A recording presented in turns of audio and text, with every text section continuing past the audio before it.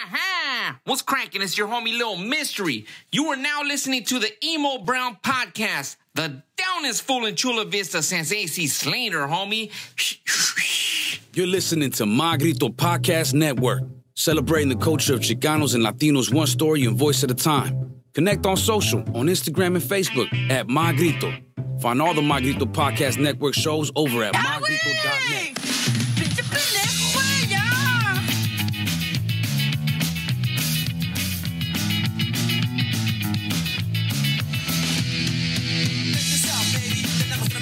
Ladies and gentlemen, Endo Lives, thank you for checking into another gobble episode of Emo Brown Podcast, Metiche Monday, brought to you by the wonderful people at Grasshopper. At Grasshopper, perro. For all your medicinal... I brought chapstick. For all your medicinal recreational cannabis needs, make sure you go to Grasshopper. Pick up your pre-rolls, your Emo Brown pre-roll. Thank everybody in your family with a pre-roll. Your Emo Brown pre-roll. That's the one. 3 of them, $12. Take your card, make it clack at 15% back on Tuesdays. 30% off. Toker Tuesdays. Tuesdays. Head, bro. I'm ready for Thursday. I'm ready for an episode today. I'm ready for an episode. I'm ready for an episode because we're going to be playing nothing but BJ Jezbera jams in the background. Ladies and gentlemen, the musical stylings of Boy Jezbera. Barry Jezbera. Look at that. That sounds good, bro. It sounds like a knockoff Blink-182 song. Same strumming pattern. Oh, and then you lose me there. There it goes. No cierto, brother. If you get an opportunity, make sure you guys subscribe, review, and rate us on Spotify and on Apple. We're on everywhere now, right, Casas? Or not yet? We are everywhere. This podcast is available everywhere. Go to Spotify. I like Spotify because there's visuals. more. But wait, there's more. If you go right now, well, metichemonday.com. That's where you're going to have the links, all the housing of all the sites of where every show is going to be streamed moving forward. There's a little counter, a little timer. I think there's some music in the background. There might even be photos of Casas discovering bands, doing crazy shit. Oh, snap. You know? But make sure, metichemonday.com, metichemonday.com, metichemonday.com for all of your Metiche Monday shit. Episodes, archives, todo el pelo. Awesome. All of the things. What else do we got? We got a lot of cool shit. This is a holiday week. We wanted to make sure we get in an episode before it gets a little too tardy. We have CC, the world famous bartender, my partner in crime, out at the Elwood, the best bar in Chula Vista. Not said by me, said by her. But of course, we are all on board with that. She'll be making us her famous White Russians, bro. I'm going to cheers you to that. Look at this thing. Maybe she should tell us what we're drinking. What are we drinking, Ceci? Not a White Russian. It's not a White Russian. I love that name, though. Not a White Russian. It's not a White Russian. I'm with I that. love that. That's what the times. I love that drink. Can might be a brown Ukrainian? I'd rather have a brown Ukrainian than a White Russian. Yahweh! Yahweh! Oh, man, let's digest. What have you guys been up to? Chingándole, bro. Chingándole. I'm just trying to love You know what I've been up to. A lot of fucking work. 5 days this week, right? Oh, man, you're a showman, bro. All you do is do shows. Grasshopper, make sure you come in. The beer is coming. We'll be brewing it next week. That's going to be called Grasshopped. The Elwood, all your late night happy hours, $5 old fashions, $5 laser. What is it? Laser Latinos? What do we have over there? $5 Latinos. That's what this is called. That's yes. The imposter. The imposter. Oh, shit. Ooh, the imposter. I'm with that. Oh, yes. Cheers to the imposters. Cheers. Mira, pinche hexes. Wrong. Wrong. 3 Punk Ales, World Cup is upon us. If somebody wants to watch the match right now, put it on. I want to know all about USA. Yes. Me personally, I'm rocking my USA shirt. Don't get it twisted. Oh no, he's taking off clothes. Hide the children. Spoonchies. Hey, tuo, Okay, tuo. there you go. 3PA, 3 Punk Ales merch for the World Cup available now. You like hats? Yo, check out this fucking hat, perro. 3 Punk that's Ales. nice. Look at that. Woo, woo. Oh, look at his team. Don't worry. It's just These for designs today. are slick as fuck. Look at him. Today is just USA. Because on Tuesday, irá la de México, güey, no mames. You know what? I'm going to give a couple of these away.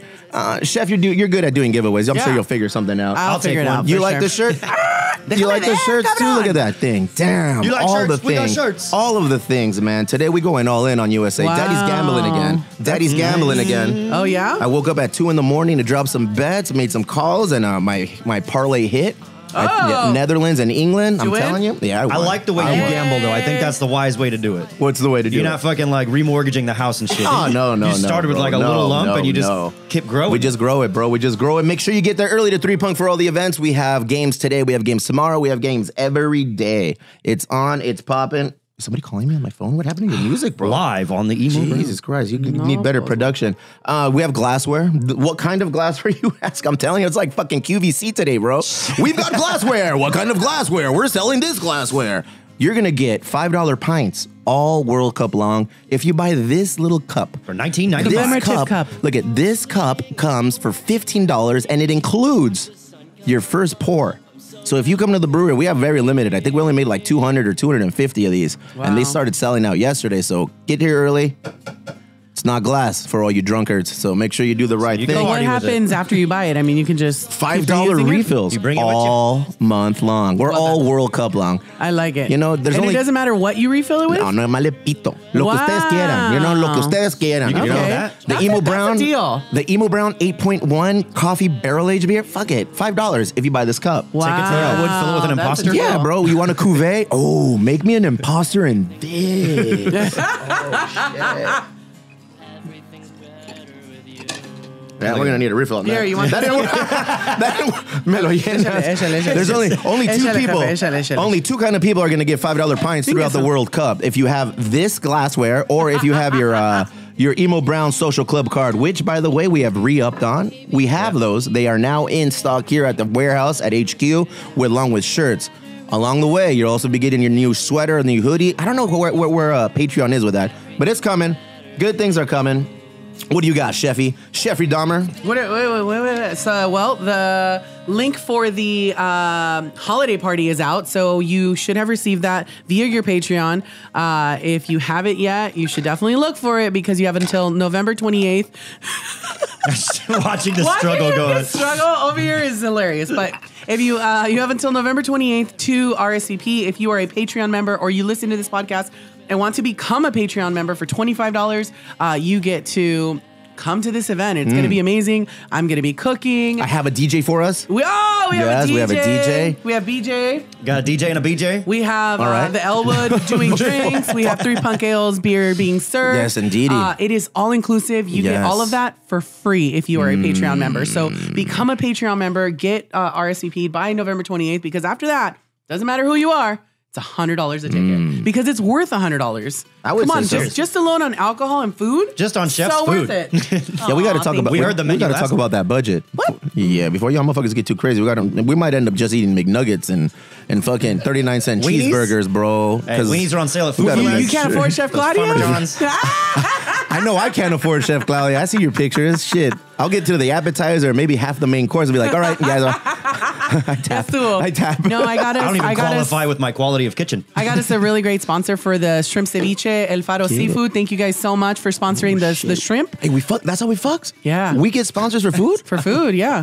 All so right. I got a sponsor. Thank you so much to El Faro Seafood. I'm reaching out to a couple of other purveyors to see if I can get some more donations. Or if you want to donate, definitely reach out to me. Let me know. Chef Claudia Sandoval on Instagram, and let's make some stuff happen. Oh yeah. What else you got going on? That's a lot on your plate, though. There's so much. There's so much. Get it, girl. There's so much. No, how about you guys go? Damn. She said enough of my shadow. Yeah, being I was like, cast. no, I feel Let bad. the little guys do something over here. I got gigs, always gigs. Tell me. Tuesday, tomorrow, I'll be back at the Hills, returning triumphantly, 8 to 11. Gavin says he'll be there, so you can meet Gavin in the flesh if you want to come out and meet Gavin. Wednesday, I'm at Sandbox, 6 to 9, little pre-Turkey Day feast of pizza. Nice. And then I'll be doing the Mannequin Vanity Records, which is my record label, holiday live stream. Hey, you're on a Saturday. record label, fool? I didn't even know that. Correct. Yeah. Hell yeah. Yeah. So we've. This is a record label you created for yourself. This is not. No. All right, cool. No. This is a real record. Where are they from? From San Diego. Okay, who else do they have on there? So we got a lot of folk and indie punk bands. So we got Kelvin Dell, we got Mojave Soul, we got BJ Jezbera, we got Clint Westwood. You like Clint Westwood? Blink 180 Foo? Clint Westwood. We could put Blink 182 Foo's going to be under the Emo Brown umbrella, I thought. But yeah, so Saturday we'll be doing that live stream, and every artist submits like a little segment, and then we do it kind of like a clip show where we play that, and then myself and the guy who runs the label, Jake, we just get sloshy and talk holiday cheer. Nice. This Friday, Black Friday, we're going to have a social, a San Diego local, Black Friday, being put on by the big bosses themselves. El compa pinche Bobby Tribal's going to be setting one off at the lower left. We were invited, so the homie Chicle is going to be setting up his booth, and we at Emo Brown will be setting up our booth. So we're going to have some merch heading out there. So this Friday, it's going to start at lower left, out at Tribal headquarters. Thank you, Bobby Tribal, for the invite. It's from 10 a.m. to 5 p.m. Then we're all going to head on down to National City to the Vision Culture spot. We're going to go out to Highland, and we're going to keep the party going there with another pop-up that day. So this Friday, make sure you all get there. It's all ages welcome. Support locals, support your community. Let's go. Who's going to be there, you ask? Chicle. Hello. Bunny Kitty. Who's this? Destino, Emo Brown, Mike Giant, Teen Angel. Take a time out. Casas, you know those names. Teen Angel, no mames. Legendary. Mike Giant, no mames.com. Squared. Even more of, they're all legends, bro. Tribal Gear, Servants, Silk Cloud, that's little homie, SDA Equipment, West Side Love. We're gonna have DJs. It's a party. It's a party on Friday. It's a small business weekend, so we're gonna start a little with that little support local community businesses. Friday, 10 a.m., 5 p.m., then 5 p.m. to 10 p.m. All fucking day, bro. All fucking day. Nice. Not about that life. Me personally, since you ask, what am I doing? How's Waldo? You're going back to work. No. Oh, yeah. Fuck. I'm back to work on Mondays starting next week. Like hard. Because right now it's officially the peak season at UPS. So yeah, I'll be going in super early and coming down around 10. How'd they rope you in? They're like, we're going to have a film crew here every Monday, and we need you. I'll tell you that they sent me a chilling text this morning. No. Yeah. Ooh, spooky. He's like, where you at? Peak is here. We need you, buddy. It just starts up, you up. And now I responded, was like, you got it. I'll see you next week. So yeah, it's over. My Mondays off are done. It's okay. No problem. They'll be back. It's just for peak. It's just for a couple months. No pasa nada. In addition to that, Voice of San Diego, they record on Tuesday, so they reach out to me, and I guess I'm going to be on their show this week. All right. Yeah, so I'll make sure not to embarrass us. Thank you. Too much. Just enough. You want me to come embarrass us? I'm gonna embarrass us a little bit. I'm gonna embarrass you. So yeah, Voice of San Diego tomorrow. Their episodes come out every Friday. Check them out wherever you check out any podcast. It'll be available there. BOSD. You know what? Should we get into our? Let's get into our. I have one more. Get it, girl. I do have one more. Get it. I'm going to be on the Month of a Million Meals Telethon on ABC Channel 10, November 29th. Me and Munchkin are going to be taking phone calls. She didn't know I just offered her up. She just popped her head up like, wait, what? So yeah, we're going to be doing the telethon. It's something that I do every year. This is probably my 6th, 7th year doing it. How does a telethon work? You literally just answer phone calls while the television is going, and the ABC's like doing interviews of like local celebrities. Like one of my favorite people to sit next to is Tommy Gomes, who you know. The fishmonger. Sam the cooking guy is always there with us. Troy Johnson is always there with us. El Champs, Emo Brown. Yeah, I mean, come on. I thought you were like sitting next to me. I thought we had something here. Shit. Adjacent to. Yeah. So yeah, we take phone calls, and you guys call in, and the goal is to raise 1 million meals, and usually we'll That sounds difficult. I know it does sound difficult, but it's a month. And it's actually really not that difficult. If you didn't know, donating during the month of 1 million meals, because usually there's a sponsor that doubles your donation. Okay. So usually your $1 would give you 2 meals. So during the month of 1 million meals, $1 equals 4 meals. So think about it. If you donate $5, how much is that? Carry 20 the one. meals. 20 meals. 20 meals. $250,000. So you can see how that can grow exponentially. I'm with it. So I definitely encourage you guys to set your reminders now. I'll definitely remind you next Monday if I'm on. Whoa. If you're on, what happened? No. Canceled? No. I mean here. Like if I'm here. All right. Where are you going to be? He's so offended. What the fuck is going on?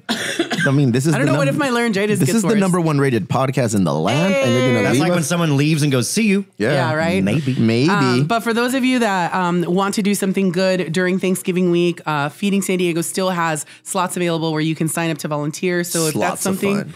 Yeah, and they have slots all day during the morning, in the afternoons, whenever you're off work. If it's something that you and your family would love to do, there's always people. My family loves slots. So go to feedingsandiego.org to sign up to volunteer. And not just for this week, obviously, if you want to give back and give thanks, but obviously through the whole month of December, there's always a ton of help that needs to happen. And just so you guys know, Feeding San Diego does a lot of food rescue. So all of the produce that would normally go to waste at like Avon's and Ralph's and all of those places, they rescue that food. And then that food has to get sorted. So me and my daughter go, we sort, we bag, we do all of that. And then all we do is put it right back. And then they distribute that to families. So it's a really great way to not only help with sustainability in your community, but also to help people eat in this community. You are a pillar of the community. Oh, thank you. Well done. Thank you. This telethon, is it exclusive strictly to San Diego? Yes. Oh, okay. Yeah. This is Feeding San Diego. So very nice. It's the Feeding America branch that only helps San Diego. So you are helping people right in your community. You are literally feeding people that are hurting, and let's face it, usually during the holidays, a lot of people get vacation, and some of those kids that usually would depend on having those 2 meals at school now don't have them. So crazy. It really helps. That's crazy. Yeah, it really helps a lot of those families. So definitely consider helping out. And by the way, Feeding San Diego, if you are in need, I don't care who you are at any point. You have a job, you don't have a job. If you need food, guys, go to feedingsandiego.org. There's multiple distributions. They work with a bunch of nonprofits, a bunch of community-based organizations, a bunch of faith-based organizations, which means your churches. So you can find a distribution center, whether it's large scale, and you never have to provide any information. You don't have to provide any documentation. You don't have to provide an ID, nothing. So you just go, you pick it up, and that's it. There's no questions asked. They don't want to know who you are, nothing. I feel you did a lot of good, feel-good story right there. That was a lot of good. We were ready to talk some shit. I feel we're ready to just kind of, Let's go. Let's get into the names of the people who make this shit happen. It's Thanksgiving, so we're going to give a little back. I think I'll read drink to that. all of the fucking names, Chef. I can help you. Yeah? You want... Oh, man, I'm not going to move this computer. No, it's fine. How good is your eyesight? All right, from the top, newest to oldest. Let's go. Ramon Núñez, bienvenido. Eric Casas, you nasty fucking guy. Look at you. Hortensia Yescas, Serge 1, Andre Mejia, Chris M, Mike, Ramon Saldivar. What's up, bro? Ruben Quiñones, Matt Diesel, Eddie Zuko, Brenda Aguirre, Erling Haaland, Carlos Jimenez, David Lara, Greg, Paulina for the People, Kenya Nieves, Antonio Sanchez, Jess, Carlos Solorio, breathe. Sí se puede. Jared Goldman, Gabriela Ledesma, Rodrigo Arancibia, Mary Ice, Javi Brito, a.k.a. El Flaco, Carly, Claudia Wucher, West Said. He was on the bike ride yesterday. Got to hang out with him. Victor Almazan, David Shapiro, Tanya Torres, Jorge Gonzalez, Edna Alvarez, Reggie Garcia. He will be spinning December 10th here, a.k.a. Reg1. What's good? El Ivan Espinoza, our very own squeegee print representative. Mr. Jaime Jorge Cepeda, bienvenido. James Clerk, Jason Clerk, Camille, Robert Jimenez, Alexandra Camacho, David DB Styles. We saw him on not the gratitude ride. The walk. The Justin Walk. The Justin Walk to raise awareness for homelessness, teenage homelessness here in San Diego. He was rocked out in his Aztec tribe gear, and they were marching in that in his little family. It was awesome, man. We'll talk about a little bit more of that later. Clint Jones, that's the local man who made this turkey day possible for 50 families. He was able to sell us 50 turkeys that we were able to get signatures to give away. So that's happening today. Nice. Here at the warehouse, 2 p.m. If you're on that list, you already know you're coming in. If you're not on the list and you still want some help, reach out to us. We do have some resources that we had in surplus that we're able to give back. So reach out to us. Come on by. We'll make sure you take care of it. The Star Wars brothers. Brian Casey, Marisol Yescas, I don't know why I love doing that so much. Thomas. I love it. Page 2, man. All right. This is usually where I get lost. Yeah. This is usually where I don't want to read it anymore.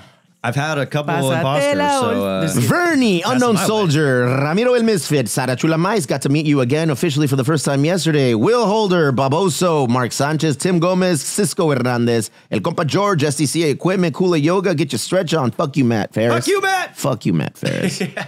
Andrew Maison, mi mamá. He said it before me, so that means something happened. I don't like him. Griselda Garcia, Amar Campanajar. Hey, sometimes when you lose, you actually win.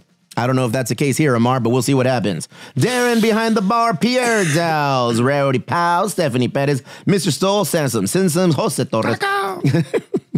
El Güero Flores, Fonzie, Shannon Lynette, Renette Pulido, her true crime podcast trivia is coming again to the brewery. Hernan Hernandez, Jay Ford. Where is Jay Ford? He's probably doing something illicit. David Martinez, Sweet Aria, Chef Josh K. Oh, I'm going to do a song with him. You're going to write it in Sharpie? Yeah, I'm going to write it in Sharpie. He sent me a link to a song that they want to redo, or do rather, and I don't know if it's a Dogwood thing or his personal St. Didicus thing, but he's like, hey, man, I need you to join me on this. I said, I'm in. David Baker, it was nice to see you on your walk as well. Danny O, El Pingüino, That motherfucker gets drunk and starts hugging me and telling me how much he loves me. And then he starts pushing me away and saying, I fucking hate you. I'm like, all right, dog. Apparently he drinks bipolar shit comes out of him. Willie Ruiz, Sonia Marroquin, El Compa David, Jose Uribe, El Desto Quintero, the Nurse Navarro. Nice seeing you after a 3-month hiatus. What did you do? Tony Yu, Sonia, Sarah Stoll, Cesar Fernandez, Jose Fernandez, Martin Casas. Damn, that's page 2. Go. You got this. You got this. You can do it. Mason Inicentes or Alex Rivera for all your plumbing needs. North County, that's your guy. Matthew Chavarria, Roxana, Theo Collins, Omar Sanchez. I'm not reading your name, Professor. What the fuck is going on? Yeah. Elias Gallegos. What is going on? 3 pages? Fuck, got me Halbron. Brian Vong. Elias Delgado. Oh, it wasn't Elias. It was close, but it was a Delgado. Eric Ruiz. Maddie. Annie Wilkes. All right. That's what I wanted to see. I wanted to see how far we could get with... Well, was Annie Wilkes last month. Yeah, what is Annie Wilkes again? I don't think we ever figured it out. No? We have a producer. Yeah, one of you guys figured that out. Who is Annie Wilkes? Maddie Annie Wilkes, Bill Lukey, Arcadio Mora, Pablo Cacowatz, BJ Jezbera, Evelyn Bernardi, El Compa JP from Phoenix, Arizona, Giovanni Correa, that's our lawyer. Annie Wilkes. Who is that? Annie Wilkes is the main antagonist in the 1987 novel Misery by Stephen King. And the 1990 adaptation of the Kathy Bates. All right, all right. I don't see the connection there. Let's see. No, maybe it was something from a while ago. Something about a crazy lady with a knife. That's a creepy movie. That's a creepy movie. There's movies that don't need like sci-fi shit to be creepy. That is one of them, man. What's the one where that lady like keeps a guy hostage and breaks his ankle? That's the one. Is that the one? Yeah, Yes, Willy Wonka. Misery. Willy Wonka. That's the Ben fucking Bikes for Beer. Hexes. Wrong. Felipe Moraz, Maggie Brennan, and look at you looking at me, holding your breath. Will he say my name? Is he going to say my name? Is he gonna said make your fun of me? name. Brennan. Beatrice Uribe, Chef Claudia, world-renowned chef, verified on all social media. She has a check mark, and she didn't pay for it. Elon, de la verga. Justin Seleska, Aaron Hill. Happy birthday, Aaron Hill. Now, save that shit, bro. We sang to her yesterday. We sang to her yesterday. Do it. Happy birthday to you. Happy birthday to you. Matt Lawson. Happy birthday to you. Freshman Mungia. Birthday, Aaron Hill. Erica Baker. Happy birthday. Yeah, what? Our local real estate agent and sponsor of the show, Alberto Aguirre, the smallest teeth, but the biggest voice in the game. Ozzy Perez, Kevin Lewis, Giovanni Sanchez, El Abuelo, Marino Gomez, blah, blah, blah, blah, blah, until somebody I like. Let's see. Oh, El Compa wow. Muzi, El Compa IZ, Selena Lugo, Brandon, Brandov, Sal Maldonado, alias El Chavitz, Dicky Islands, Aisha Ali. I haven't seen Aisha in a while. TKO Deli, Hector Parra, Carla Caro. Ladies and gentlemen, the last page. We made it. You know, this is awesome. You know, it's a long fucking list, but that just tells me how much you guys really, you know, fuck with us. That's a lot of people that we read, not every Monday, because Chef doesn't allow it. But I said, it's Thanksgiving, Chef, and we have to give back to the people who That's support right. us. Ya ves cómo eres. Lickstore Mike, Sonia Baca, Robert Lara just had a birthday. I want to sing to Robbie Lara because we didn't sing to Lil Rob. Let's see, Lil Rob. Well. Happy birthday Denise Moreno, to you. Lil Rob. Antonio Happy Brito. birthday to you. Angel Fisher Hernandez. Happy Scott Donaghy. birthday, Little Champ Rob. Juarez. Happy birthday. Well. Jeff Lozano, Oscar Kimo Cantaran, Fernando El Doyer Arce. He just left Society Brewing. Well, Wait, who did? El compa Fernando Arce. I don't know where he went, but I hope. Oh, I do know where he went. Oh. Athletic Brewing, you got a good dude coming your way. Ranting with Ramos. What'd you do, What's Maggie? You push him out? cracking? Alex, Samantha Reina, kind of.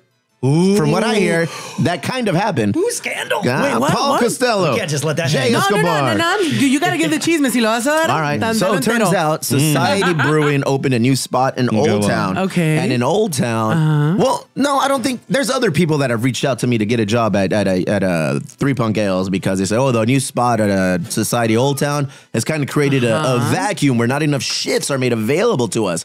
Me gusta el chisme. And yeah, so some people have reached out to me, and you know, we're here to help out anybody in need here at Three Punk Ales. You know, we're a pillar of our community here in Chula Vista. We do what we can. You're saying that way too sarcastically, Why did but for a Maggie lot of turn people, that's very completely true. red? Because Maggie got a job at Old Town and somebody lost the job probably. Is that how that works? She appropriated a job. Oh, colonizer. Shots fired. Colonizer. No cierto, Maggie. You're awesome in my book. Jay Escobar, Lieutenant David Hoyos, once upon a time the top-ranked Mexican in all of Chula Vista. He'll be there again, I He bet. is now the third. Gustavo Gonzalez, El BFF, Jason Holleran, D-Rod, Danielle Rodriguez, Oliver Whitney, my barber. New spot right here off of Anita Street. Play him a visit. El Profe Moreno, Rodrigo Fernandez Jezbera. I love you.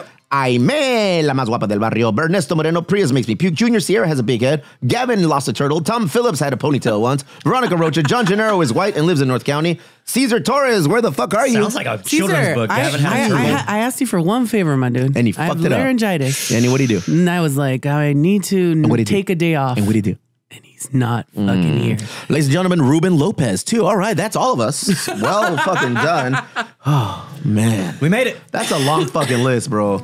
If I lose my You voice, almost had a that's BJ Torres' Jezbera fault. song. Oh, my God. You know what we're going to do now, though? Tell me everything. Well, I'll just tell you a little bit of something. I'm not going to tell you everything, but I'll tell you a little bit of something. Yo, bien chismosa. Pero dímelo todo. My Grito Weekly brought to you by My Grito Label Industries. For all of your My Grito news, tap in every Monday. Check us out. Listen to me spout out everything they write down, for better or for worse.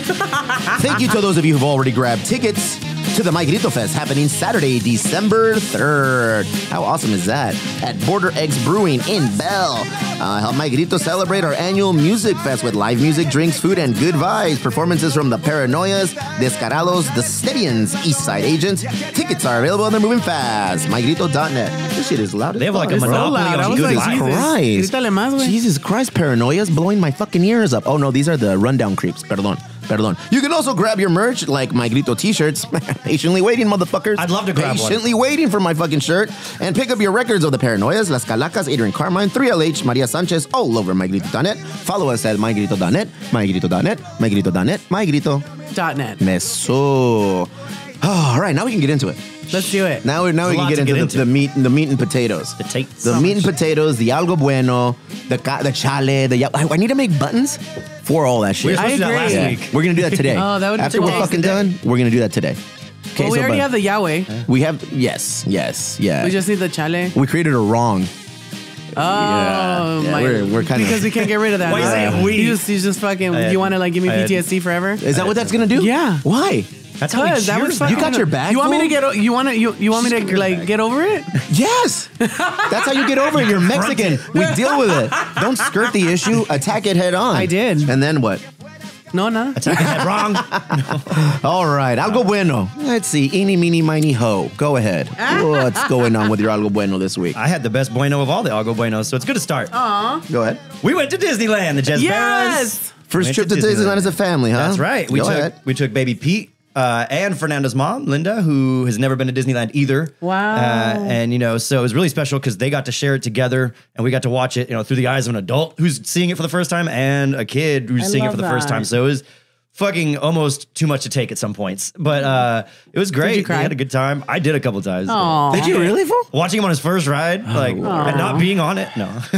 Fuck children at Disneyland. Go ahead, finish your story. It was- Finish your little sappy story, The dog. parade is really what got me. Like, I was the one that was like, we don't need to watch a fucking parade. Let's go ride rides while the parade's going. But like watching her mom just get like so like just she loves Christmas. So she was just like filming all the lights and all the stuff. And then looking at Pete saying all the names of the characters wrong. Like he says Pluto, like Pluto. I could listen He's to that ready all for a day. Mexican World Cup game. What did he say? He'll get banned, but he's in. But it was just fucking, it was amazing. And all the Disney things that Disney does, they did it well for their first time. So I'm he got to so meet glad. Pluto and fucking Goofy and Mickey. That's pretty awesome. Who's his favorite? He's about Stewie. He does love Steve actually. Really? Yeah. Pero why? I just can't. But I think it was the Kids Mickey. like me. Really? Yeah. Eres yeah. chamaquero. Either kids are really deathly scared of me or like scared. Me salió- Ya te me vi, salió el business. ya te vi Hey, eso. bitch, are you scared or what? No, like kids either fucking hate me Yeah. or they love me. That's so funny. I met a little niece for the first time this week and yesterday, she was just like gazing into my eyes like, all right, cool. If he Aw. ever hears Steve's voice like coming through the radio or something, he goes, more thief, more thief. He says Steve, he can't say S's. Is that you or your son? Both of us. Oh, you have sweet. one. That was a fucking, I can't top that bueno. That's gonna be a bueno for a long time. Really? Disneyland for your kid? I assure you, by the time he's 5, he won't remember going at all. Oh, I know. We're gonna take him again when he's 10, There so you- he can actually remember it. So I'm not the bad guy. This was Go ahead. Like 10, I think he'll be able to appreciate and remember it for a while at least, Yeah. But 2 was awesome because even if he's not gonna remember it, like he just got so wrapped up in the magic. And I'm not selling tickets at Disneyland. Fuck you, Disneyland, and all your fucking corporate bullshit. There you go. All your what's that? Capitalist bullshit. But Well, They sell $13 fucking Jesus Christ, corn are dogs. you okay? But the magic they provide is priceless for a 2-year-old. Like that was amazing. I felt alive. And you know, that takes a lot. Hasta bueno, pues. Well, I went to Disneyland too. I had a better experience because Really? I didn't. hung out with Mr. Torres. When did I go? When did you go? Did you go We last went- week? Yeah. I went Tuesday, you went Wednesday. I went Wednesday. I missed you by a day. Oh, No, shit. yeah, You Tuesdays could when experience it's 'cause- Disneyland with my kid. No, Tuesdays when all the annoying kids go apparently. So I was like, I'm not going on Tuesday. So we went on Wednesday, and then we ran into other parents that didn't have kids there. We were like, yeah, this fucking Wednesday's a day. So we went, we did the thing, we go to California Adventure, we did the ride, todo el pedo woo woo shit, had some drinks, met up with Cesar Torres, bro. Cesar Torres and a young lady friend of his. We're there. Childless. Very nice. Everyone having, extremely nice. We kept looking around and seeing kids crying and fucking tugging at their parents' like shirts, like, take me here, take me there. And I was like, fucking idiots. We got to do some childless Disney because we took Fernando's mom and Pete back to a hotel once they got sleepy. And then me, Fernando, and Bianca went out. Did your and thing. did that hood rat shit. What's hood rat shit for you at Disney? We went to the Tiki Bar. We Go went to ahead. the Star Wars Go bar. ahead. Daddy did some edibles. And we Yeah? went fucking... Nice. We tried to get on as many rides as we could, but it was more just like whatever was between the bars. Sneaking in paraphernalia to Disneyland is hard. Oh, yeah. Yeah, do they have like dogs waiting in the front? Yeah, that dog tripped me out. Yeah, that dogs and then an old man like patted me down. And somehow or He another, didn't even work there, huh? I was like, sir, who are you? I don't even know you, mister. an adult. I got in with my pen. And I was like, oh shit. I told wife, I took everything out of my pants and everything. I was like, okay, everything's out. And then I got in, putting stuff in my wallet back in, and my fucking vape pen was there. So, yeah, so I got in with my vape pen. I got high as fuck. It was an amazing time at Disneyland without any kids, bro. Don't take your kids to It's Disneyland amazing with them. if they're under 10. If they're under 10, they're not going to remember. Take them once. Take them out. Okay, wait.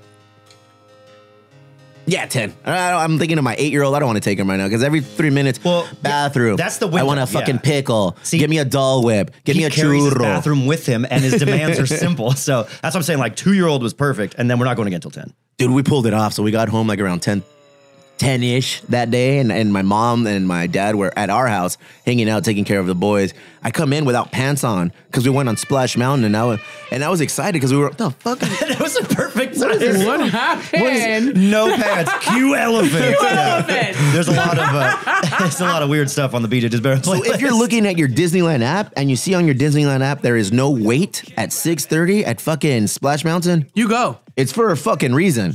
Because it's cold outside and there's nobody in line who wants to get wet at that time. So here come the dumbasses from San Diego and we're like, hey bro, let's get on the ride. Oh look at the first cabin's available. Oh shit, the first 4. So my dumbass gets in the front. Then my wifey gets on there, and then the 2 other people, because we also ran into the Jacobos, the Tribal Seeds dude, the homie. He was there, Tony Ray with his wife, lovely time, drank, did our things. Drank a lot that day. It was a fun time, no kids. So we get onto Splash Mountain, no mamas, bro. It's like I never went to Splash Mountain before. I came out, I was drenched. I was dripping the whole way time. That was like our second to last ride. So I get home, I'm still, like I take all my clothes off. I'm just like in boxers and stuff. And I walk in, and then I come into my house. And then my mom's there, and she answers, ¿Qué pasó? Fucking I got wet on Splash Mountain. I look over, my little kid comes out through the hallway. Huh? And I was like, oh. My mom's like, nothing. I was like, all right, I almost sold my shit out. Rookie. Dude, these kids still don't know. The first thing They they don't asked even know is, Disneyland how was your exists?" meeting? How was your meeting in Los Angeles? Like, it was amazing. Well, Mickey brought up some good points, but there was this goof that just came in. Wait, no mames. I'm gonna get caught with this shit one day, but not today, my friend. Yeah, as soon as they discover Spotify and Apple, I think Ceci's music. trying to come for cups. Maybe they're the bad I see reviews her. we get. Get over here, pretty girl. Wait, can you tell us what you made? Can you tell the mic what you made? Hop in. Yeah, just get in here really quick and tell us what you made. It's Tito's vodka, 2 parts Bailey's, 1 part Tito's, and then topped with Screwball and half and half. You can literally lie to us and we'd believe what you're saying right now, Cece. I made this with was Care Bear all juice. egg whites. I used an ounce of Care Bear juice and 2 egg yolks. Only the yolks. Put her on camera, fool. Look at her. There she is. Ladies and There she gentlemen, is. the world famous Cece from the Alwood, tending bar today, holding it down. Miss, I Can we do not fancy. afford a full fucking bottle? you What is should wrong be with here. us? You I should be do here. fancy another drink, miss. Another one. Make it Another one. Another Wait, one. no, make it in that. Oh, make it, no, make it in the big one. In Yeah. the big. Ooh, make it in this. I want to be on a sick Make one him today. a quadruple. I want to hand out turkeys like a turkey, bro. You're gonna be throwing turkeys like Trump did fucking paper towels. Just like, So let me tell you about Sonora. Remember, I went to Sonora this week, and that's my With algo bueno. Someone? Well, not this weekend. No. ¿Cuál with someone? No, el otro. With someone? You went No, I went by myself. I went. That wasn't the Casa strip. That was the last one. Yeah, no. Hey, bro. Take too many you trips. Wow. you trying He to just- you trying to get her caught up, bro? I What's know. going I was like, on? wait, what the? No. Tell us about this special person. No, I went to the Festival del Chef Sonora, and that was like seriously epic. I was blown away by the level of production that they had there. In Sonora? Yeah, Nice. Yeah, I mean, like, and I'm not trying to be like, oh, you know, whatever. But usually, whenever I go to a festival in Mexico, like, it's pretty, but it's like, you know, it's just very like, how could I say it? Like very simple in terms of production level. This was like insane. They had like I guess Lincoln, Mexico was like the sponsor. So they had like Lincoln The car. picking up the car. Lincoln. Damn. Wait, Gran Marquis, a huevo, hello, it's all in the That's what same Tiger Woods family. It was drives. insane, you guys. Like I had like a brand new Lincoln pick me up at the airport. Was like, Matthew McConaughey driving it? All right, all right, all You know right. what I like about Sonora? Green light, green light. but it was like These cars keep getting older, and I say the same. All right. All right, we're done. y'all fucking done yet? Oh, damn. But a yeah, good one. it was like a fucking whirlwind though. Like I got off the plane, got into the car. 15 minutes later, I was already at a Damn, dinner. fool, they flew you to Sonora? Yeah, they flew me to Sonora. Perdón, way. Oh, shit. Try to get some of that shine. Jesus. It was amazing. So, and was there for 3 days. Drank way too much at the festival. The next morning, What were they serving? Beer or liquor or wine? They or had what? their own. They had their own bottled by Kukibichi. Kukibichi. Yeah, Yeah. Kukibichi. Culichi town? Never He's heard of like, it, never but I heard got of you, it. bro. Yeah. Kukibichi or whatever was their beer. And so they had different types. They had like an Ultra, of course, like their super light beer. They had an IPA. The Narcos beer of choice, Michelob Ultra, for all your Absolutely. cartel activities, all Michelob. under 50 calories. Yeah. So they had all that. And then, of course, there was entirely way too much mezcal. And then there was Bacanora, which is the Go ahead. Sonoran, Yeah. type of mezcal, which is smoky and delicious. And then, This looks Cece, you might smoky be and interested in delicious. this. They had this Bacanora that was called Bacanora Miel, which was like almost like a Bailey's version of Bacanora, which was entirely way too delicious to like drink because then the next Bacanora? morning I woke up How fucked up did you get? really messed up. No? Like, Thank you, I don't Cece. remember getting home. No? No, I don't remember getting back to the hotel. It was That's pretty a long bad. drive. Way, bro. It was pretty bad, you guys. It was pretty bad. Shit, It was pretty bad. dog. But and then like, I lost my phone. Okay. Yeah. No evidence. I left No it in the- evidence. that's the good part. I Mad left at it in you. the car. So I had left it in my driver's car. So the next morning he was like, "Oh, Time I think I out. have Time Chef's the car. fuck out. Time the fuck out. You don't just drop dick like that and then just kind of. I left it in my, driver's car. Like that. I left it in my lift. Fucking Matthew McConaughey on the other line. Sonora Hey, did it chef. right. I got your vote. Sonora did it right, you guys. All right. And then I went to go pick up on my way back, and my mom was like, my mom sent me $25 to my Venmo and put coyotas, gracias. For real.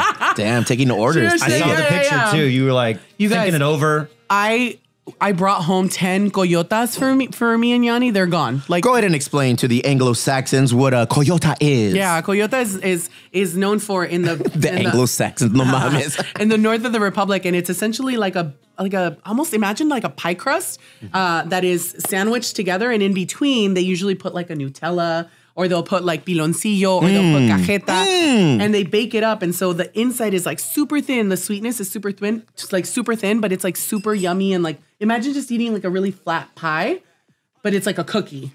You Anyway, take the good shit from the inside and you put it outside. No. You know what that model is? That's Night at the Roxbury model. We take the nightclub from the inside and we put it on the outside. Yeah, and the escapade continued. I got off the plane. That should be our back from sound. Sonora. Drove straight to pick up Munchkin early from school because I surprised her because one of my really good friends, Jeanette King, got us a VIP suite at the Lizzo concert in LA. Stop it, fool. Yes. Oh, God, you're dropping so much. Go ahead, girl. Do your No, thing. it Do was your like thing. insane. I swear to you, in my life, I've never been at a suite in a concert. And I was like, damn, there's like space. Like, I'm like, I'm for a lot of you that don't know, I'm 5'11". So having space in a seat is like incredible. So yeah, it was like a suite. It was couches. We had Drop like in water. dick, I'm tall. And then they have like their I'm own 5'11". We had a- I'm 5'11". We had a server. Cardi B came out. Cardi B was your server? No. She came out to their suite. Cardi B came out in the Lizzo concert. Missy Elliott came out and did a really quick appearance, and like literally everybody lost their fucking minds. It was one of the best concerts I've been to, hands down.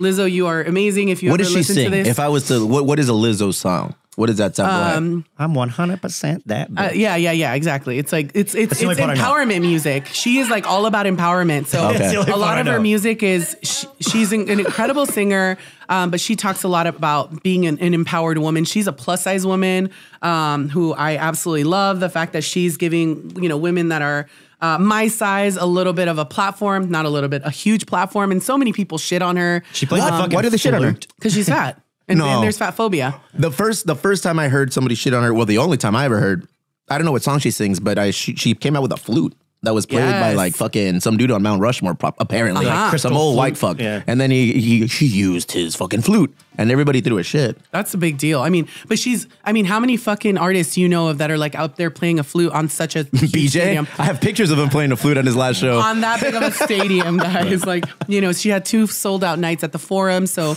super happy for her. She brought out Sasha the flute, which is her flute that's like all decked out and blinged So out. she's a flute player. Yeah. Legit. Oh, yeah. Okay, cool. No, She like gets down, she like dances while she flutes. Oh my God, she's fucking incredible. If you've never heard of Lizzo, Never. she's amazing. No, Yeah, I've heard the name. I'm sure you've heard the music. The music, no, tal vez. Yeah, maybe. I mean, Really? I don't know. Even if you don't like the music, you got to respect someone who's like that in the public eye and still maintains who they fucking are. Like, Yeah. I feel like that'd be the same person Her to meet, show like just at a Starbucks or just something. won a bunch of Emmys as well. She had a show come out on Amazon, which She's was an also by actress too.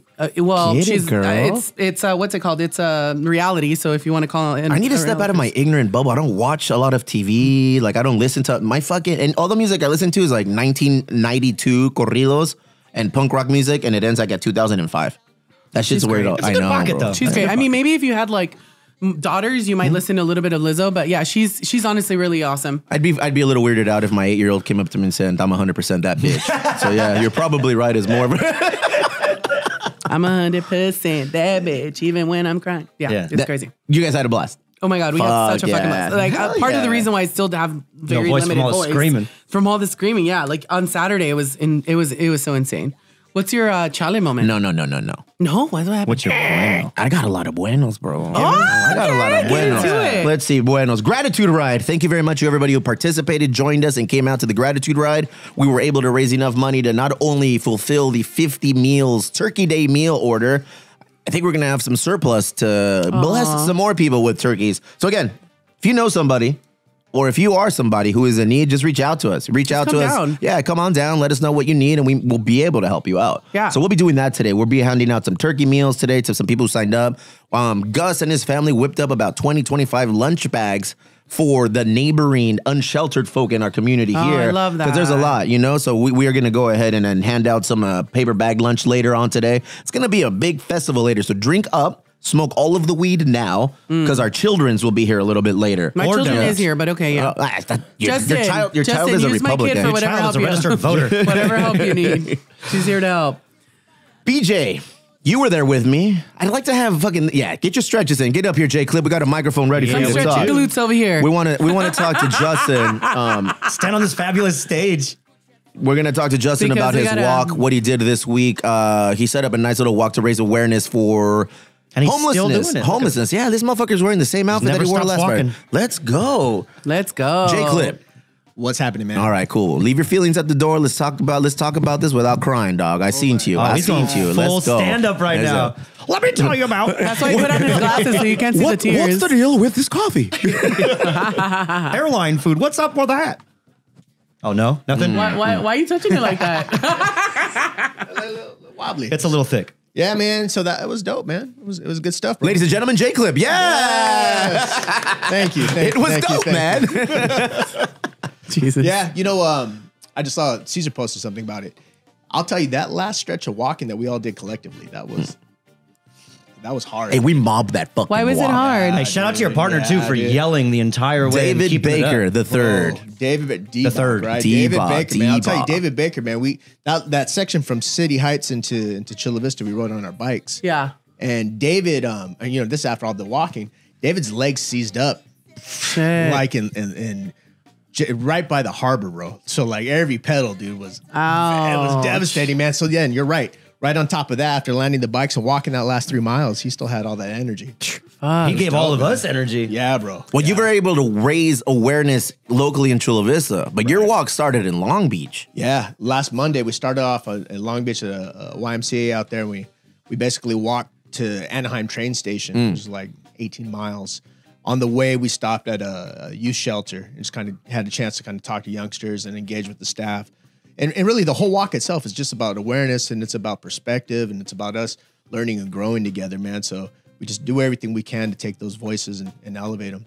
It's funny too, dude. I've never had in my life someone come up to me to buy meth, bro. But on that walk to walk into Anaheim, I thought we weren't going to talk about this, man. I said I was sorry. It was just crazy, bro. It was just crazy to see. That's weird because when I see you, the last thing I think of is drug dealer. Yeah.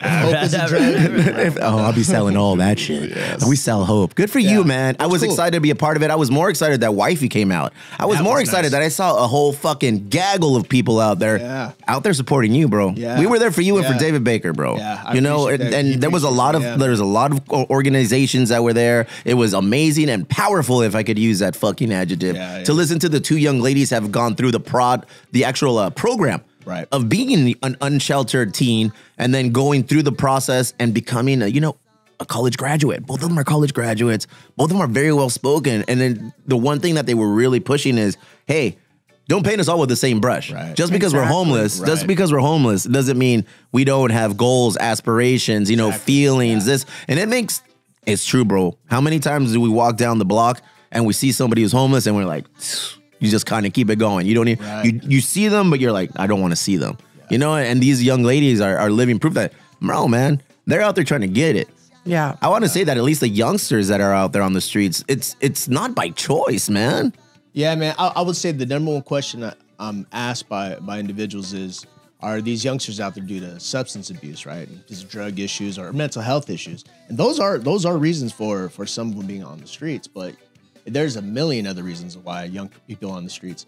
I mean, within a 5-mile radius of our Border View YMCA, I checked in with Chula Vista Elementary School, and they have, just within a 5-mile radius of the elementary schools in that area, they have over 200 students experiencing housing instability. Yes, sir.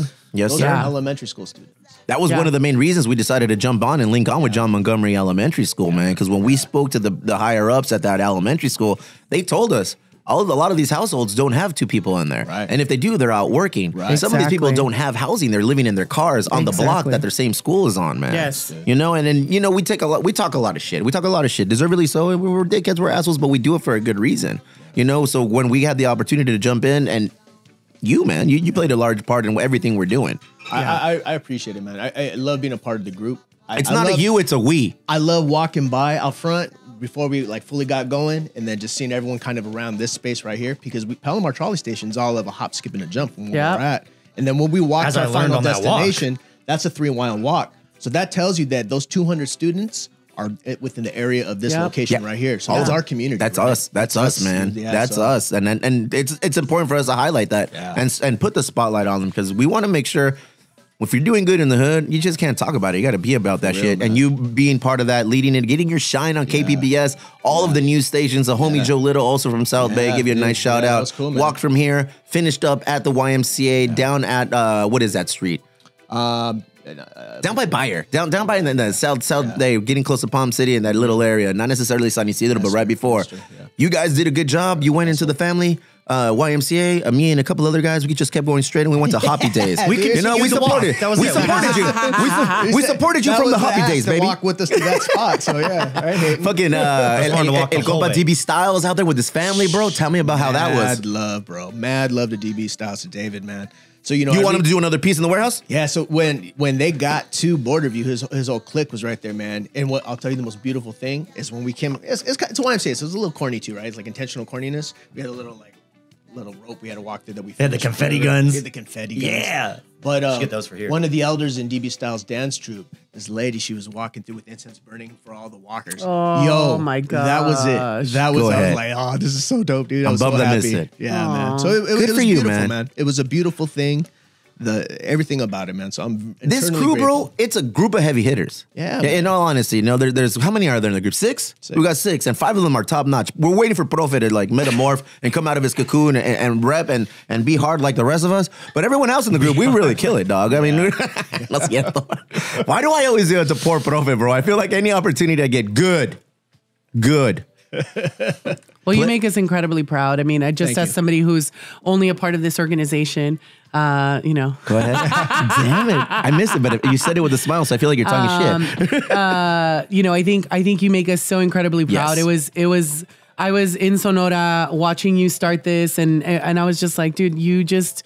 The way that you're amplifying these voices and these stories, I think, is so crucially important, especially during a time when people are starting to think about what they're grateful for and what they're thankful for. Yeah. I say this as somebody who was constantly on the verge of being homeless myself with my daughter, right before even going on MasterChef. We lived in a 1-bedroom apartment. We shared a house and we were living paycheck to paycheck. And there were months where I was like, am I going to be able to pay the rent? And it's literally those types of people that are just on that precipice of homelessness that a lot of us don't even know and end up, to your point, me and my daughter have known about kids at her school who have also, been living out of their van with their mom. And, this is a very real thing. And I think being able to amplify this message and this voice when people are paying attention is so important. And you make us so fucking proud. And very much so, bro. I know I don't speak for everybody in the Patreon, but I know for sure I speak for myself and for everything that I stand for. Thank you so much. Seriously, this means a lot. You have no idea how important what you're doing is. And it's huge, man. It's huge. Yeah. Chinga tu madre. Thank you all. Cheers. Huh? Fuck Steve.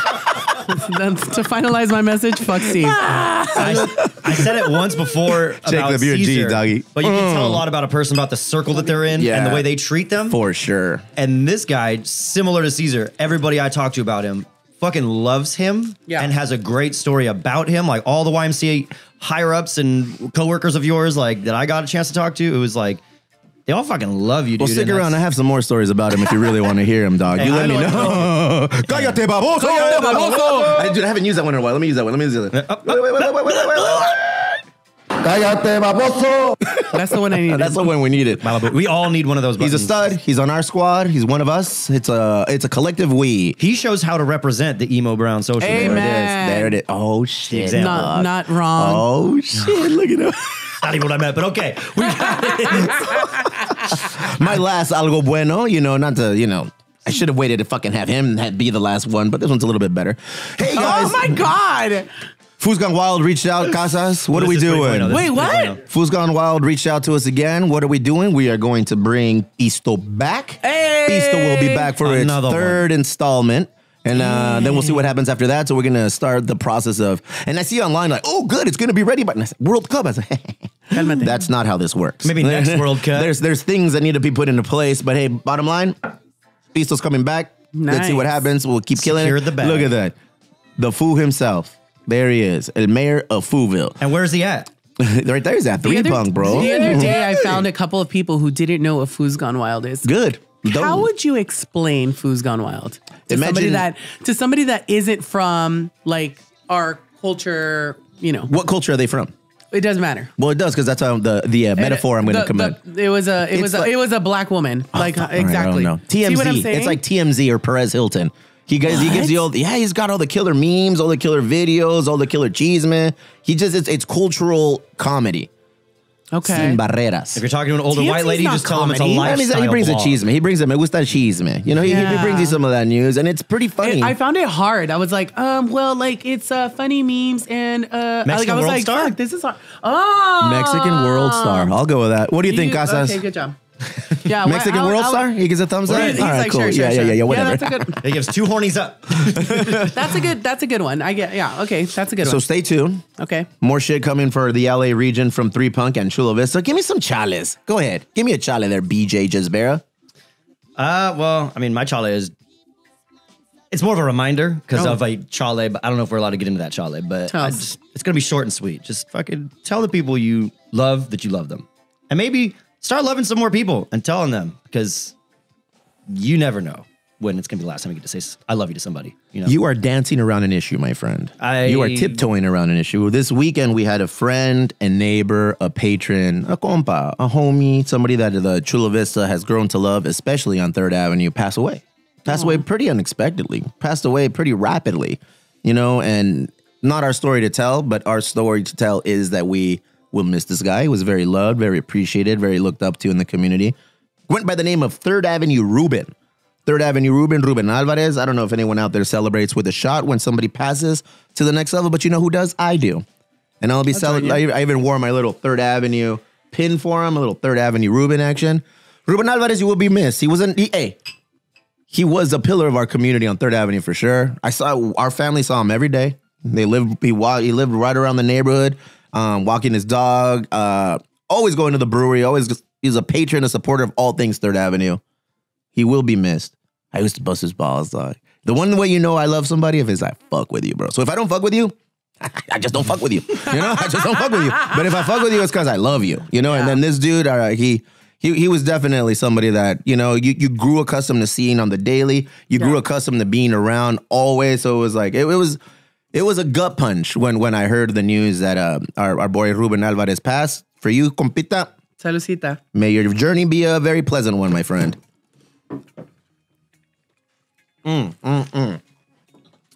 Dickhead, that was my chale too.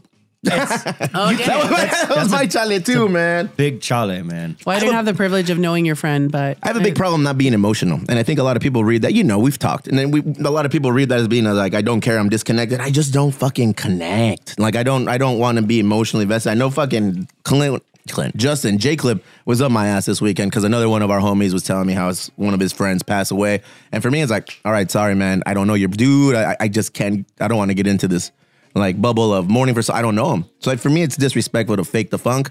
But when this happened, and I was like, you know, I'm not faking the funk. This is a homie. You know, Third Avenue Ruben is a homie. It's gonna be weird because I just saw him on Friday. Shit, he passed away Saturday morning, and I saw him Friday afternoon, early evening. He brought some fish tacos to the brewery, and I taxed him, dog. I took more than my fair share of fish tacos, and he said, "Oh, who ate them?" I was like, "I did. You don't need all these fish tacos, fool." You know? So, and it's just weird. You guys, I make fun of me because wifey makes fun of me because I'll always talk to wifey and tell her, like, I love you, I'm going somewhere. Yeah. I love you. If something happens, take care of my kids. Make sure they're, you know, and it's weird. And she's like, oh, you're so fucking, what is the word? ¿Cómo me dice? Fatalistic? No. Dramatic? Dramatic is one that she uses often, yes. You're so morbid. You're so dark. And I was like, you know what? Maybe, but one day will come where that will be my last goodbye. Totally. So I want to make sure anytime I get an opportunity, it's not wait till somebody fucking dies to highlight them and put them under the spotlight and be like, oh, this was a stand-up homie. Do that shit every day. And be that. You know? Do that shit every day. So like so what I tell wifey and the kiddos or my mom or anybody I care about is like, hey, I love you.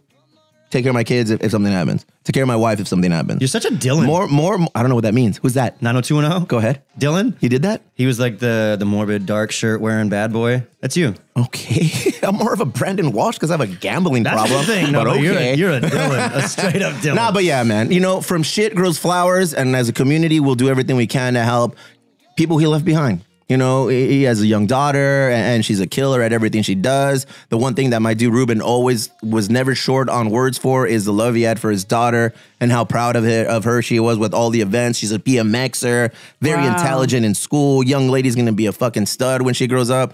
That's the only thing we can do. We can't cry for people who are gone. You know, why? There's no need to cry. They've left a better place, and we're just here kind of like, So the only thing we can do is, like, what's that pinchy movie, Coco? Never let their memory fade and take care of the people they left behind, man. And celebrate them. And that is my sappy part of the day today. But yeah, big ups to Ruben. I love you, doggy. Wherever you are, we will always remember you. Cheers. Give me a damn, we came with that fucking sadness today, bro. But see, look at unfazed. You're still a fucking idiot. There's certain things and people that like they pass and it doesn't affect me, but when Ruben, yeah. Well, because we see Ruben every fucking day. I see Ruben every day at the brewery, bro. I see Ruben every day walking on fucking welcome on walking in front of our house. I see Ruben every day walking his dog every fucking day, walking with his daughter, driving by with his daughter. Every day he's probably somebody like outside of the family that I saw because he lives right around the corner and he would honk in his 4Runner like, and then I would go, you know, like because that's just, you know, that's just how I love them. But It's going to be sad, man. It's going to be sad, but just like anything else, community will pull us through, and we'll do the same thing to pull his family through. Yeah. Chale moment of the week for He you. always said, I love you. To you? Unfortunately, I brought something similar. Jason David Frank, who was one of the original Power Rangers, has died. The actor and mixed martial artist died in Texas, according to his rep. Sources with direct knowledge tell us his death was as a result of suicide. Inga su madre. And so I thought, you know, one, the holidays, the economy. We're just talking about, you know, how everybody's struggling right now. There's a lot of inflation, things, all of our purse strings are tightening up. I see a lot of people posting more and more about that, posting funny memes about like, how the hell are all these people going to all these fucking concerts if I don't have money to pay for rent? I didn't pay for those, remember? listen.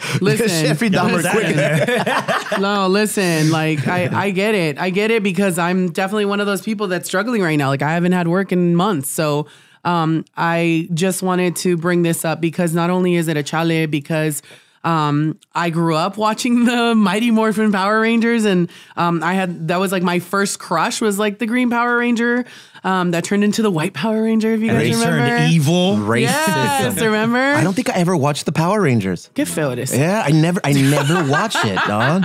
I'm older than you guys, I think. Yeah. I'm older than you for sure. Like I got you by fucking 10. Well, it debuted in 1993. How old were you? 1993, I was 34. older than 10. Yeah. See, I was 10. I had a pack of cigarettes in my armband. Jesus. I was, you know, See, a little. he's such a Dylan. He doesn't even know. A little fifth bottle of Jim Beam in my back pocket, bro. Stay I used to away. light my joints with a little fucking match on the bottom of my chucks. No, that was Fonzie, bro. Yeah, I was just saying. I never watched that shit. No, Yeah. I think I was like 13. I was cool, bro. It's I was just a big fucking chale. I think for a lot of us that are in my age range. How old are you? Or is that something we don't talk about? Is that rude? I'm under 40. You're under 40? All right. Yeah. I'm in the Damn, under 40. I'm fucking old, bro. She's a millennial. Gather around, children. I have a I'm story an to tell. elder millennial, remember? Elder millennial. So I, you know, that's obviously my chale because I grew up with that. It's like one of my childhood, you know, he was only 40, what did I say, 49, passing away. And so I think it's just like, it's too young. And I just want to remind everybody out there that there is a hotline. 988 is now the number that you can call. If you are in that weird place, or reach out to any one of us. I don't know, maybe not Steve. I'm just kidding. I'm just kidding. It's true. I'm just kidding, but reach out to somebody. We love you. We don't want you to go anywhere. And even though things may seem like it's rough out there, because it is. And I think honesty and authenticity and saying it is fucking rough out there for all of us right now, you know, allows other people to be seen and feel as though they're being heard. So it's rough out there. If it's fucking rough out there for me, bitch, I know it's rough out there for a lot of people. So, you know, you're not alone. And my DMs are always open. My phone is on 24 hours a day, 7 days a week. And I say that to you guys, friends. Everybody in here, if you guys have my phone number, you can call me 24 hours a day, 7 days a week. I've lost a friend to suicide. I do not want to lose anybody else. So, Give 98. mental health 1 month, but it needs to be End of the discussed year, man. year-round. This is like during the holiday Yeah, season. people I feel the pressure. Yeah. People feel the pressure, and like me and my family, like my mom. I don't know if you guys remember a couple of podcasts back. Like my mom had to pay something like $30,000 to fix her sewer, and we just said, "Mom, like we're not gonna do Christmas presents this year. That's okay. There's good years and there's fucking bad years, and this is just one of those bad years. So we're just doing a little turkey. We're doing like minimal things necessary. None of us have like the money to go out there and spend all this money." And that's fine. What we're grateful for and what we're thankful for is for us being together, for having this community where we can all hang out and talk shit and have fun, and celebrate people like Justin and doing really awesome things in the hood. But yeah, I think that's what we should really focus on. It's not about what you're giving out in money and material shit that 90% of the time we're gonna throw away anyway. Very like true. let's Very just true. spend time being grateful for fucking being around our family and our friends. Did we fucking like turn into a nice little heartfelt, warm podcast today, bro? Cálmate. It was. Is I it almost- these imposters I that are feel just like like fucking- making me Who feel are warm, we? We fuzzy? lived up to the Emo Brown moniker today, fool. Let's talk some shit, Let's then. talk some Yeah, we got shit. some Let's shit get some to talk. Yahwehs. What do we got on the Yahweh moment of the week, fool? I'll start with you because you're white, and white people are often overlooked in our community. Said no one ever. What the fuck, fool? Hey. Shit, go ahead. Swap meet people. Swap me. Am I right? Am I I right? knew you were gonna come through, BJ. I knew you were gonna come through. Dude. Okay, so Fernando and I went Swap to meet people. swap meet people. People who visit swap meet or people who like post up and sell shit at swap meet? Yeah, I'm assuming both All because right, hey, watch your mouth, bro, because we love going to the swap meet, motherfucker. Watch your mouth. well, let me tell you from an insider's perspective because ahead. I've never sold at the swap meet before, only been a purveyor of goods. Go ahead. Oh, that's the guy who sells shit, huh? Yes. Well, I tried. Consumer I took a of swing. goods. Thank you. I took a swing, but this time we were the purveyor. Go ahead. Fernando and I went to go and just clear out some space, and instead of throwing out Pete's old toys and clothes and shit or whatever, we're just like, let's take it to the swap meet so we can and donate the rest. You know? Have another kid, give it to them. We have 3 boys. My youngest wears the fucking 10-year-old's clothes still. Pete's pretty big, so if you you got a little kid out there, you can have all the old shit. But it was just nuts. Like we went there at 6 a.m. Yeah. which apparently is late. It's very late. Damn, tell me you're white without telling me you're white. Is this your first swap meet? No, 6 a.m. Oh my God, we got there at 7:30 and they were out of bagels. Tell me you go to sleep at 2 a.m. and 6 a.m. is late. But we went and we set up and we're like, as soon as we got both of our car doors open, Oh, yeah, we they're both already loaded there. our cars. The people from the other stands were Yeah. coming out, Oh, and yeah. haggling us down, Yeah, trying bro. to get our Yeah. shit and flip it over there. And we made the mistake of being like, these are all just like people buying shit. And we'd see somebody like grab something, like buy it, talk us down. Like we got haggled so hard. Good. And they'd run across the fucking parking flip lot it. to their shit. And they flip it. So we learned real quick. We got real callous real quick. We held to our prices and shit. It was a fun little You opportunity. sold everything out? All the good shit. Yeah? All right, cool. But That's good. So the BJ Jezbera's greatest hits unfortunately didn't find a home. That went back home with you.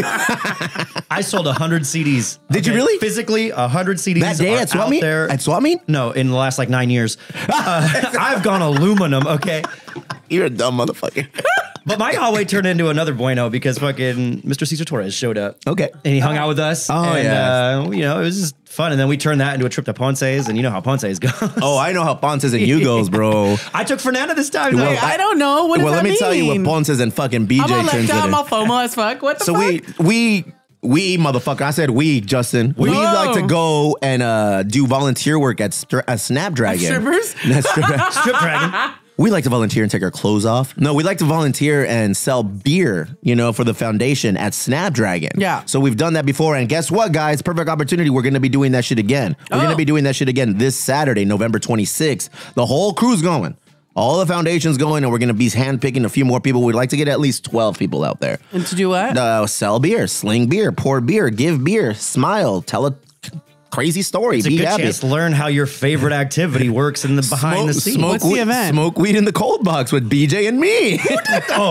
We're gonna Nothing. call names. There's either we got a contract as a foundation to work with Snapdragon, and whether it's a concert, whether it's Yeah, that's what I'm the saying. wave. What is it? What is this weekend? It's like a football match. What's going on? It's some sporting I event. mean, maybe somebody wants Yeah. to like low key watch it. From, Yeah, no Not a sé qué concert? es, güey. Like that's not a concert. No, but I know the guy who sings Margaritaville. So My tell your uncle? parents to come on down and check out that dude. He's gonna be playing at Snapdragon. So bottom line, we volunteer, we make money, raise money, sell beers. We did that one time. Yeah. And then we took this weenie to Ponce's with us. Oh, no, what happened? Everything happened. But we know he can't drink or smoke very well, apparently now. He couldn't hang that day. We took him to Ponce's and he started pounding Maybe margaritas. I do them too Ingaso. well. We started drinking margaritas, having a good time, and then this motherfucker just like starts And like someone did a- freaking out. He starts freaking out. He's like, my wife's gonna be mad at me. We're like, bro, like, my wife's gonna be mad at me. I gotta get home. So like, he called No, her. it wasn't. My wife's gonna be mad at me. She called me and Yeah. was mad at me. So I grabbed the phone and I started talking to his wife. Oh. And I said, hey, muñeca, tranquila. BJ is with us. Ain't none happening to him. He's a great dancer. We're gonna go take him to his pad. He's not driving. He's gonna be a-okay. And I gave the phone back. She's like, hey, your girl's good. Everything.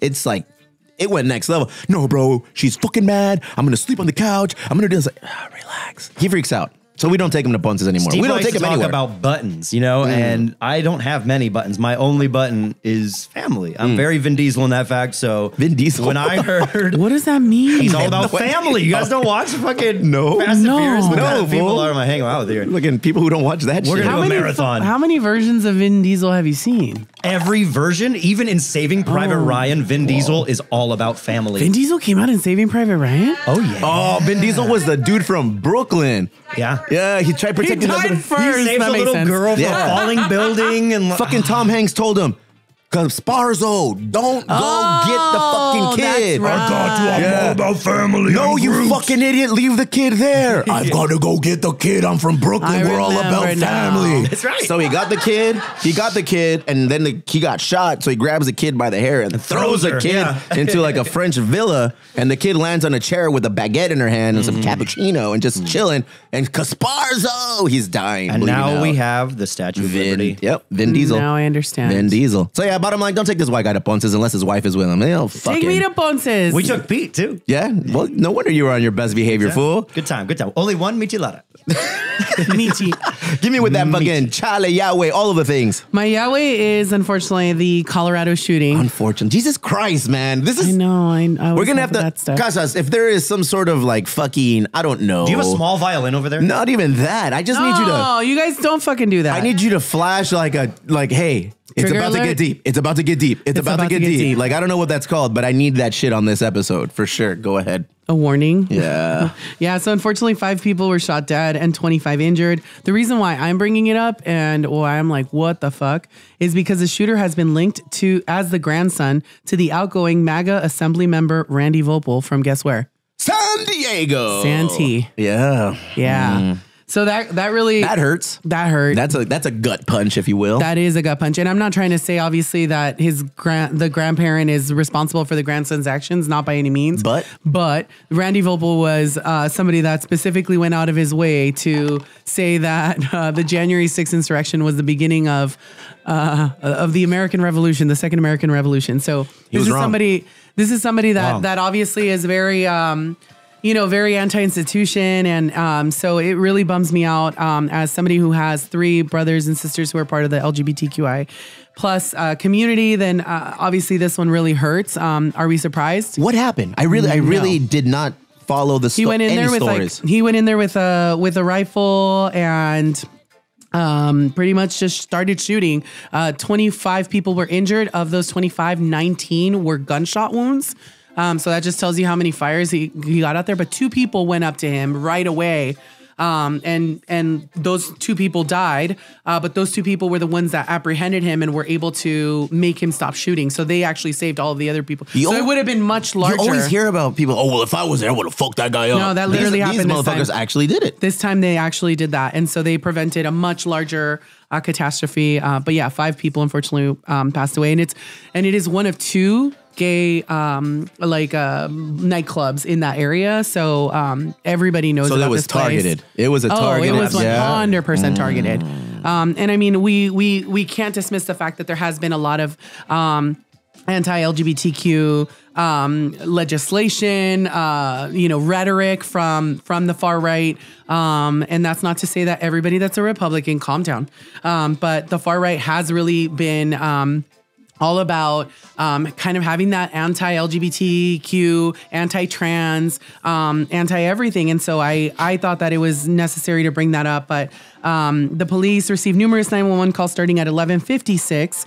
Officers were dispatched by 11:57. It says that 39 police officers responded, and fire department, said 11 ambulances were on the scene.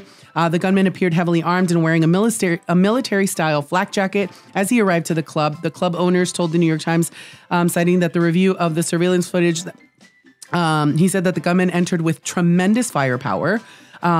People thought it was music, so they kept dancing. And then it wasn't until they heard more gunshots that they were like, oh shit, this is like actual gunshot. I'm like, DJs, can we stop using does that sound like something we have in our music? You know what I'm saying? Is that possible? But like that? Yeah, pretty much.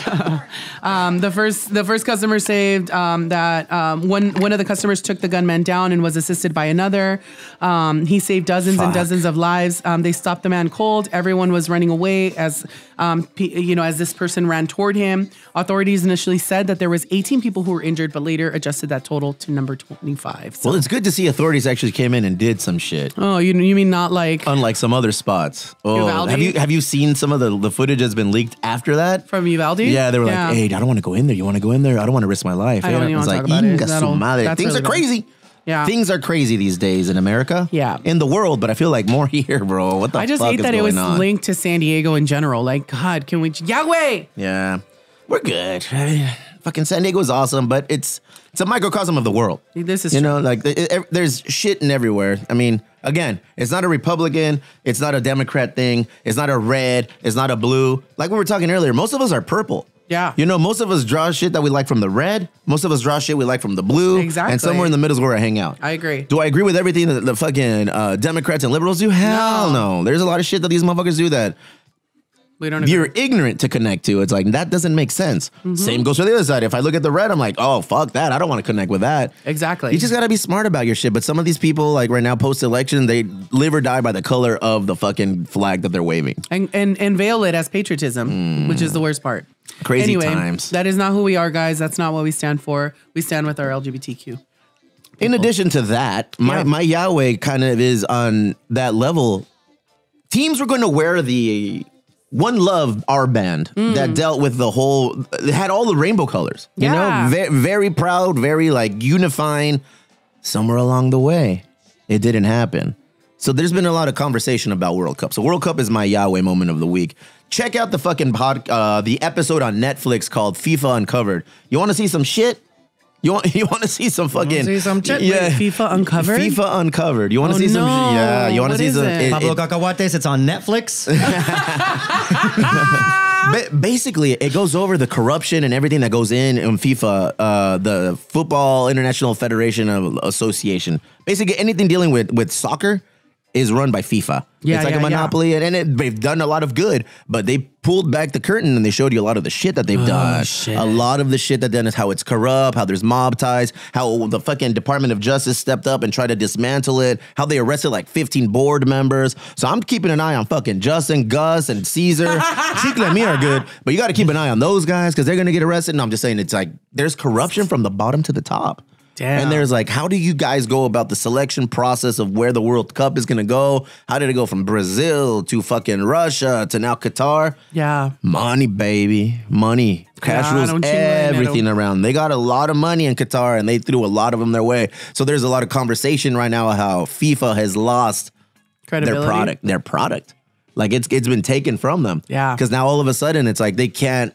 Going to the highest bidder. They can't celebrate, one love. It doesn't matter your religion, your shit, creed, you're your right, sect. because they're in Qatar. Yeah, so they removed that and said, hey, so how much of the World Cup does FIFA really own right now, currently? Because they took that away really quick. And if that doesn't touch you, this next thing they took away from the fucking World Cup they took away fucking beer consumption inside of the I don't stadiums. understand that. I heard Budweiser was a major sponsor. Every 4 years, Budweiser. Did they tell Budweiser that? No, every They 4 probably years. paid Budweiser. Puta, They're I don't wanna be on that sell side. shit. Bye. They already paid, bro. Qatar already played. $75 million is the contract that fucking Budweiser pays every 4 years to be the beer, the face of everything World Cup related.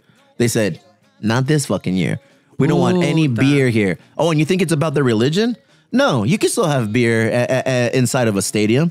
You just got to be in the luxury suites. No. Yeah, so you can still have beer No es and liquor cierto. and all the liquor you want. You just have to be part of a... Just the people that are in the stands can't have beer. No fucking beer. Are you fucking kidding me? Not at all. Not at all. You want to hold hands with your boyfriend?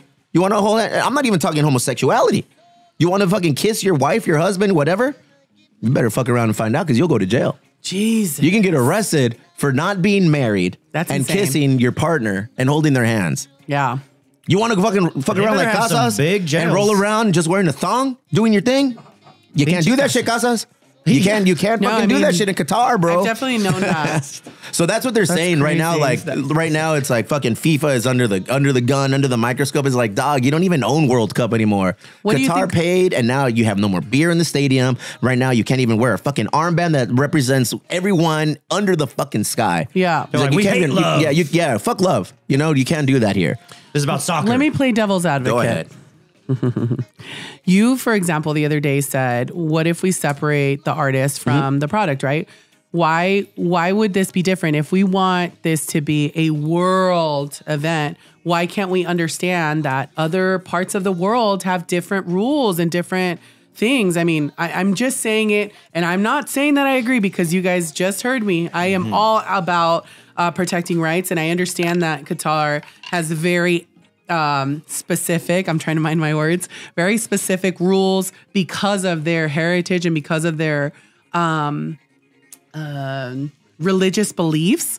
Their culture. Their culture, their religion. A lot of it is their religious beliefs. But what is to say that, that if we are going to say, hey, we're going to include the world, then why do we get to pick and choose? Like, Qatar isn't the only place that this has been played where all of these things. I mean, what happened with Brazil? How many people were they exploiting when Brazil was happening? In Brazil, they also have a heavy alcohol ban for their games because they endure violence when people drink and everything.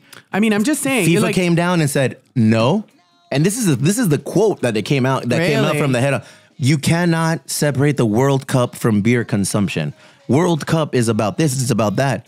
Until somebody came with a bigger paycheck and said, nah, motherfucker, you ain't going to have any beer here. So the $75 million. So there is some hypocrisy to it. FIFA is all hypocrisy. Got it. It's all it is. It's not about coming and enjoying the culture and supporting the rules because this is just the way we are. It's more about what makes the most money. In 2008, roughly, is when they chose the location for this year's World Cup, 2022. And it was between Japan, and it was between the U.S. and it was between Qatar. Yeah. And they said, okay, we want to grow this fucking sport globally. We want to do these things, woo-woo, in the best way possible to represent FIFA and what it is. The smart move would have been Japan or the U.S., because that's where, growth is going to be. Right. It represents more freedoms, more this, more that, the other. No, they went to the highest bidder. And they didn't know they get into bed. But do you think that that's getting a sport into politics? Oh, yeah. And they said they're not. They said it's a world thing. Watch FIFA Uncover.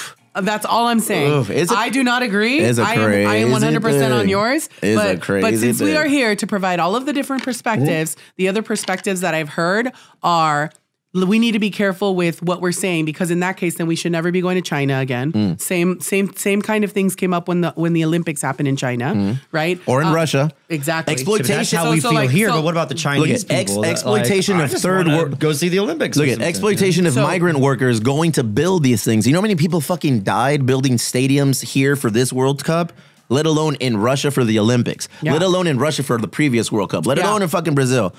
Fuck what you heard. Yeah. It's all about money. Yeah. It doesn't matter. And it doesn't matter. And that's I think my point, right? Like I think if we're gonna if you're gonna say fuck them because of this, well then fuck everybody else too, no? Yeah. Because my argument last week was if you're gonna say fuck Michael Jackson for doing this shit to little kids, then why can't we say fuck Dave Chappelle for talking shit about LGBTQ? You can. Do you see what I'm saying? No, you totally can. So I'm gonna still go check him out next week. What's cracking? I'm gonna see Dave Chappelle. I'm gonna see fucking Chris Rock. That's all I'm saying. I'm not fucking agreeing with any of the shit. And I need to watch that shit. I saw it come up, but I haven't had time. There's the thing. There's too much shit to go to war with amongst ourselves that is completely out of our control. Yep. Completely over our head. Completely out of our power. Yeah. You just got to choose. You know how there is a power? Go ahead. I'm not fucking watching the games. There you go. Así de pelado. Así de pelado. I'm not going to give them one more fucking viewer. And you know what? And that's how important Qatar is to me. And fuck them. I'm not watching one fucking game. I've never heard that fucking stance until this World Cup. All other World Cups are all about like Shakira coming out and singing a fucking song and bringing everyone together, and now the world is involved and everyone's like gracious. And this fucking World Cup, people are like saying, nah, I ain't in.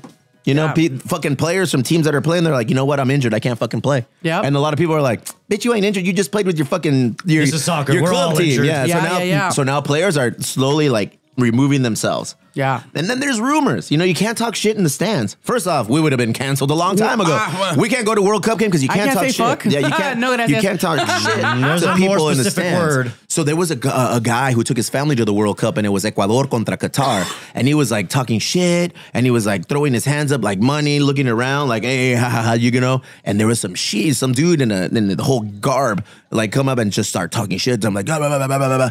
And it's like, damn fool, they're not fucking around over there. And they buried him in money. Nothing about that experience right now seems like an enjoyable process. Nah. Big ups to the homies that went out there. I got a lot of homies that went out to fucking Qatar to watch Mexico play. Big up to them, but hey, we have friends. I know what the fuck you guys are about, so you guys better be careful. You guys better be fucking careful over there. Me, I like to gamble. Daddy made a little money today. I will watch these games. Yeah. To each their own. Yes. To each their own. I am not here to pass judgment on anybody who does anything for themselves and the betterment of their family. Yeah. And in turn, like, that's the way I feel like. I feel like if you're coming on my door and you're knocking on my door and you're trying to pass, like, because example I had this weekend. We had a couple of older ladies that come to the door and they said, "Sir, I'd like to read a passage for me from the Bible."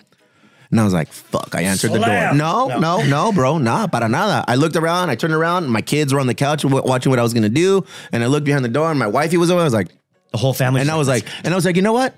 For sure. And then like, really? He's like, yeah, go. And then she read, The message was, Jesus is all about love and making sure that everyone around the world is showing love. And she read it. She said, thank you for listening. And that was it.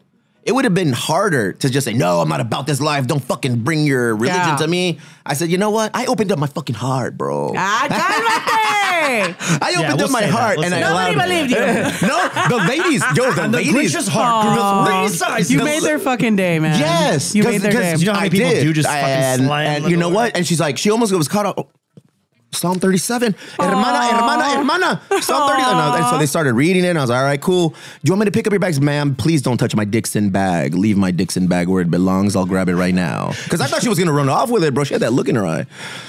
I'm all about religion, casas. You really got to stop emphasizing the when you're saying Dixon something else. Because actually, last week you're like, Dixon shirts. I'm like, you bought Dicks and shirts? No, I bought Dicks in your mouth. Let's go ahead and take a break. Okay. And then we're going to bring, Laser Latino. A la madre, perro. This break brought to you by the Laser. Show Chef. She's about to fucking... Put the Laser Latino image on Chef, bro. Not on me. Look at No, don't do that. No, cierto, don't do it. Canceled. Wrong. We're going to take a break. We're going to bring up Elias Gallegos, the founder of Alliance Eastlake. Founder of the Alliance Foundation. He's a big dog. One of the big dogs in Chula Vista. And he shows up early. We need another Text that he plays too, so you don't want to get caught off guard with that shit. Bro. Damn, perro. Sometimes 5 minutes is enough. Sometimes 5 minutes is not enough to come back from break. But here we are. Young lady, only bring me 3 Punk Ales beers, as I will not be drinking any virgin peasantry today. Let's go. What is this music? Selections. Ladies and gentlemen, we're back. We're back with Elias Gallegos, el profesor, el mero, the boss, el jefe. Elias Gallegos. Thank you, young lady. Oh, shit. Yay! Oh, down goes the egg. We're good. We can leave the egg there. Ooh. Ladies and gentlemen, we are with Elias Gallegos, the boss man, Alliance Jiu-Jitsu, based out of Eastlake. Yeah. So much to talk about, so much to say. First off, thank you for coming back. For all of you who want to hear exactly what's up with fucking Elias Gallegos, you're going to have to play a little Back to the Future and go back about 125 episodes. As a matter of fact, I'm going to put that link up so you can hear it. You dropped a lot of gems there, bro. Yeah. A lot of information, a lot of knowledge dropped in that episode. Today we're just going to do a recap because we have video. You have a face made for fucking TV. Unlike most of us up here, Chef, respectfully, you do. You do, not me. Nosotros no. Pero estamos aquí. Tell me a little bit about yourself, Elias. Of course, yeah. Born and raised in San Diego. But first, I want to honor you. I remember the first time we started. The first time I did the podcast.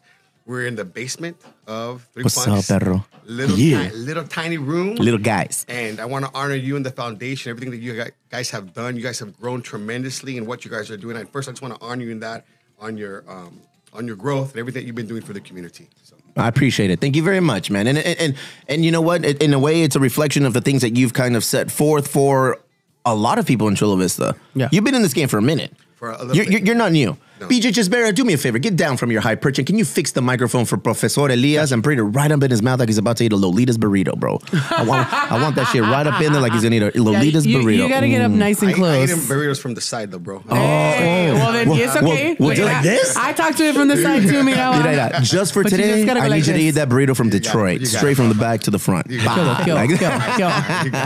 Tell me a little bit about your jiu-jitsu. Fuck jiu-jitsu. Tell me a little bit about you. Yeah, of course. Born and raised in San Diego, grew up in Chula Vista, Bonita Vista High School. What's up? Time out. Ew. Raise your hand if you're a Baron. Samor del Rey, otro pinche Baron por ahí. Went to Bonita Vista for a little bit. Real quick, just about my early life. Grew up not knowing who I was. And when you don't know who you are, you allow the world to tell you who you are. Oof. Preach. Oof. And when you don't, like I said again, when you don't know who you are, you allow the world to tell you who you are. And most of the times, the world is going to tell you something that you're not. They're going to tell you what they want you to be. Yep. You know, And the world was telling me to be a knucklehead, to be a gangster, to be this and to be that. Long story short, in high school, did an armed robbery, went to jail. Time out, profe. Yeah. Time out. I don't know what the statute of limitations are. I don't want you over. We're good. We're good. Okay, Yeah, no, we're good. We're good. Proceed with your felonious story. We're good. I'm all lawyered up, Papa. We're good. Usted delegas. My lawyer is Jesus, so I'm good, Papa. Eso. So did an armed robbery in jail, in high school, went to jail, did some time, went in, came out even worse. Oof. Came out even worse. Is that a common tale? It is. It is. The first time, look, you know, your mom told you not to touch the stove. You touched it more than once. With my tongue sometimes. Yeah, with your tongue, right? Give a fuck. Yeah. So it took a while for me to learn, as it does for most young men who don't know themselves, you know. Long story short, I found my way into being a bodyguard and kidnapper for some guys from across the border. What? Time out. A bodyguard and kidnapper. Yeah. All right. We're going to continue with the story. Yeah. All right, we're Tengo good. miedo. All right, we're Tengo miedo. good. Go ahead. Tengo miedo. Go ahead. Bodyguard and kidnapper for some guys that were from across the border, in and out from Mexico, Chula Vista, here and there. And my goal was to become, I wanted to be hitman. That's what it was. That was for me in my mind, you know. I was so lost, so dealing with depression. Look at Chef, not knowing what is going on. I wanted to be a fucking fireman when I was little. But a lot of like the Lil Wayne version of fireman. Quería ser empresario. But let me back up and explain why I wanted to be that. I had so much anger. I had so much hurt from childhood trauma. I had an uncle who molested me. And I only came out with this story about 3 years ago. I was only able to share roughly 3 years ago. It was like a live on fucking Instagram or some shit, bro. And you just uttered it out, I remember. Yeah, Wait, what? Yeah, en serio. Like I remember scrolling, and then I saw profe on there. I saw Elias Gallegos. What's profe got to say? Pop. And then he got into it. Yeah. And I saw that. I was like, oh shit. And this is why. Because I finally realized a lot of people that are dealing with what I was dealing with, severe depression, addicted to cocaine for 20 years. Again, not knowing who I was, trying to find who I was. Yeah. I had turned into a monster, you know, and I didn't care anymore. And I mean, you didn't care about yourself. we were talking. I didn't hear me out. You know what? I didn't care about myself. I didn't know how to love myself. Yeah. I could love other people, but I never knew how to. And you know when I just started loving myself, this past year. Oof. Just this past year, I learned how to love myself. Really? Yeah.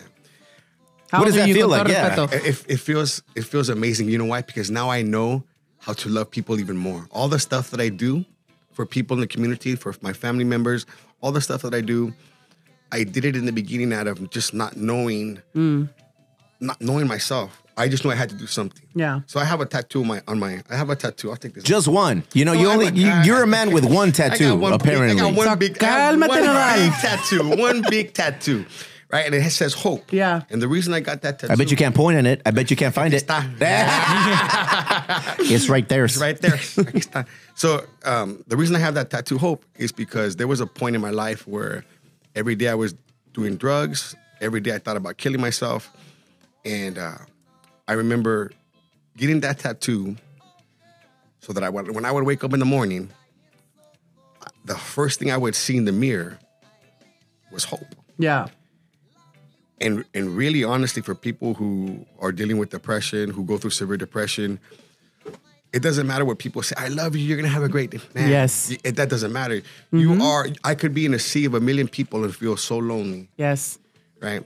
And so the reason I tell my story is because the first time I came out with my story, I had professional MMA fighters, like world champion MMA fighters. Dean Lister, everybody. Dean Lister, right? Black belts, yeah. champion, all these guys from all walks of life that I didn't even know followed me. And they're like, hey, bro, thank you for sharing.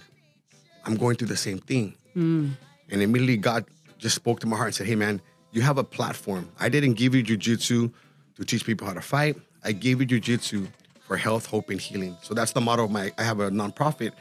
The motto is health, hope, and healing through the martial arts. So yeah, long story short, you asked me, tell me a little bit about yourself. I grew up a knucklehead, and I was a man who, I didn't know. I thought I tried to be somebody early on. Then I realized I was nobody, and now I'm realizing what God can do with a nobody. And so that's. I don't think you were never nobody. I think you were just in a place where you weren't who you were going to be today. Right. Sure. And I just want to, I think words matter. Yeah. So don't ever call yourself a nobody. Not never, ever. Yeah. Promise me that? Yeah, no, for sure. Don't call yourself a nobody, because I think so often when we're in those places, we talk about ourselves in such a way that, that is, and I say that as somebody who has my whole life dealt with clinical depression since I was 19 years old. It is something that I struggled with. It is something that I continue to struggle with, and that really has so much to do, in my opinion, with how you talk, the words that you say. And I always say that sometimes, like, to people, and people are like, "What do you mean?" And I'm like, words matter. You are not nobody. You are somebody. You were just in the wrong place. You were in the wrong place of mind. And to your point, so many things led you to where you are. But also all of that trauma, all of that, look at what you've done with it. And I think that's what's just, thank you for that. Holy I mean, just in like, Here's the thing. How many minutes was that? Like, no, real talk. shit. Real talk. That was powerful. Professor Elias Yeah. comes with a shit ton of baggage. I realized this the last time we spoke. The last time I had him on the podcast in the dungeon at the brewery, I really got to know the profe on a different level. Yeah. You know, I was like, oh shit, to the point where I asked him after the fact, he's like, hey man, you want me to put this shit? I was like, no, bro, it's all good. Yeah. It's all good. Put it out. This is my story. And I'm like, all right. So we put it all out, and you know, he's an intimidating motherfucker. You look at him, you're like, oh shit, yeah, it says hope on his ear. Yeah, you know, he's got he's got hearts on there, but this is a fucking deadly guy. You know, this guy. Can I? I'm even more deadly on the dance floor. Le gusta bailar. It's true. Ya llegó Sergio Bailador. Elias Bailador. Which is almost more intimidating. I thought it was important. Right now to bring you back on. Why? Because not only of all the accolades that you've accomplished since those downs that you've experienced, you do a lot for the community, bro. Yeah. You know, and I want to get to that, but I want to keep hearing your story for people who haven't heard it. Yeah, for it's sure. a fucking crazy gnarly, bro.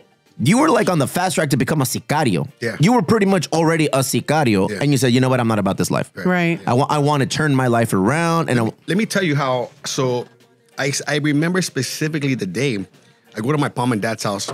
Me and my father got into an argument. My dad's a pastor, and I feel I don't even like telling this story, but I'm going to share it for a reason. Me and my dad got into an argument. Now, my dad is half my size. He's as dark as this thing right here. If you saw him, you'd never know that's my dad, right?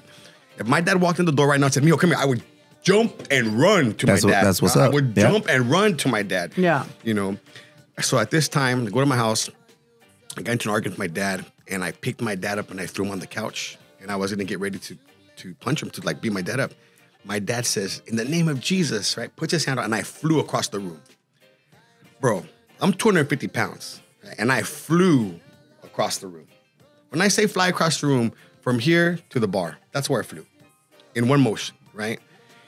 I fell on my knees, and my dad walks over and says, Mio, you need to make a decision.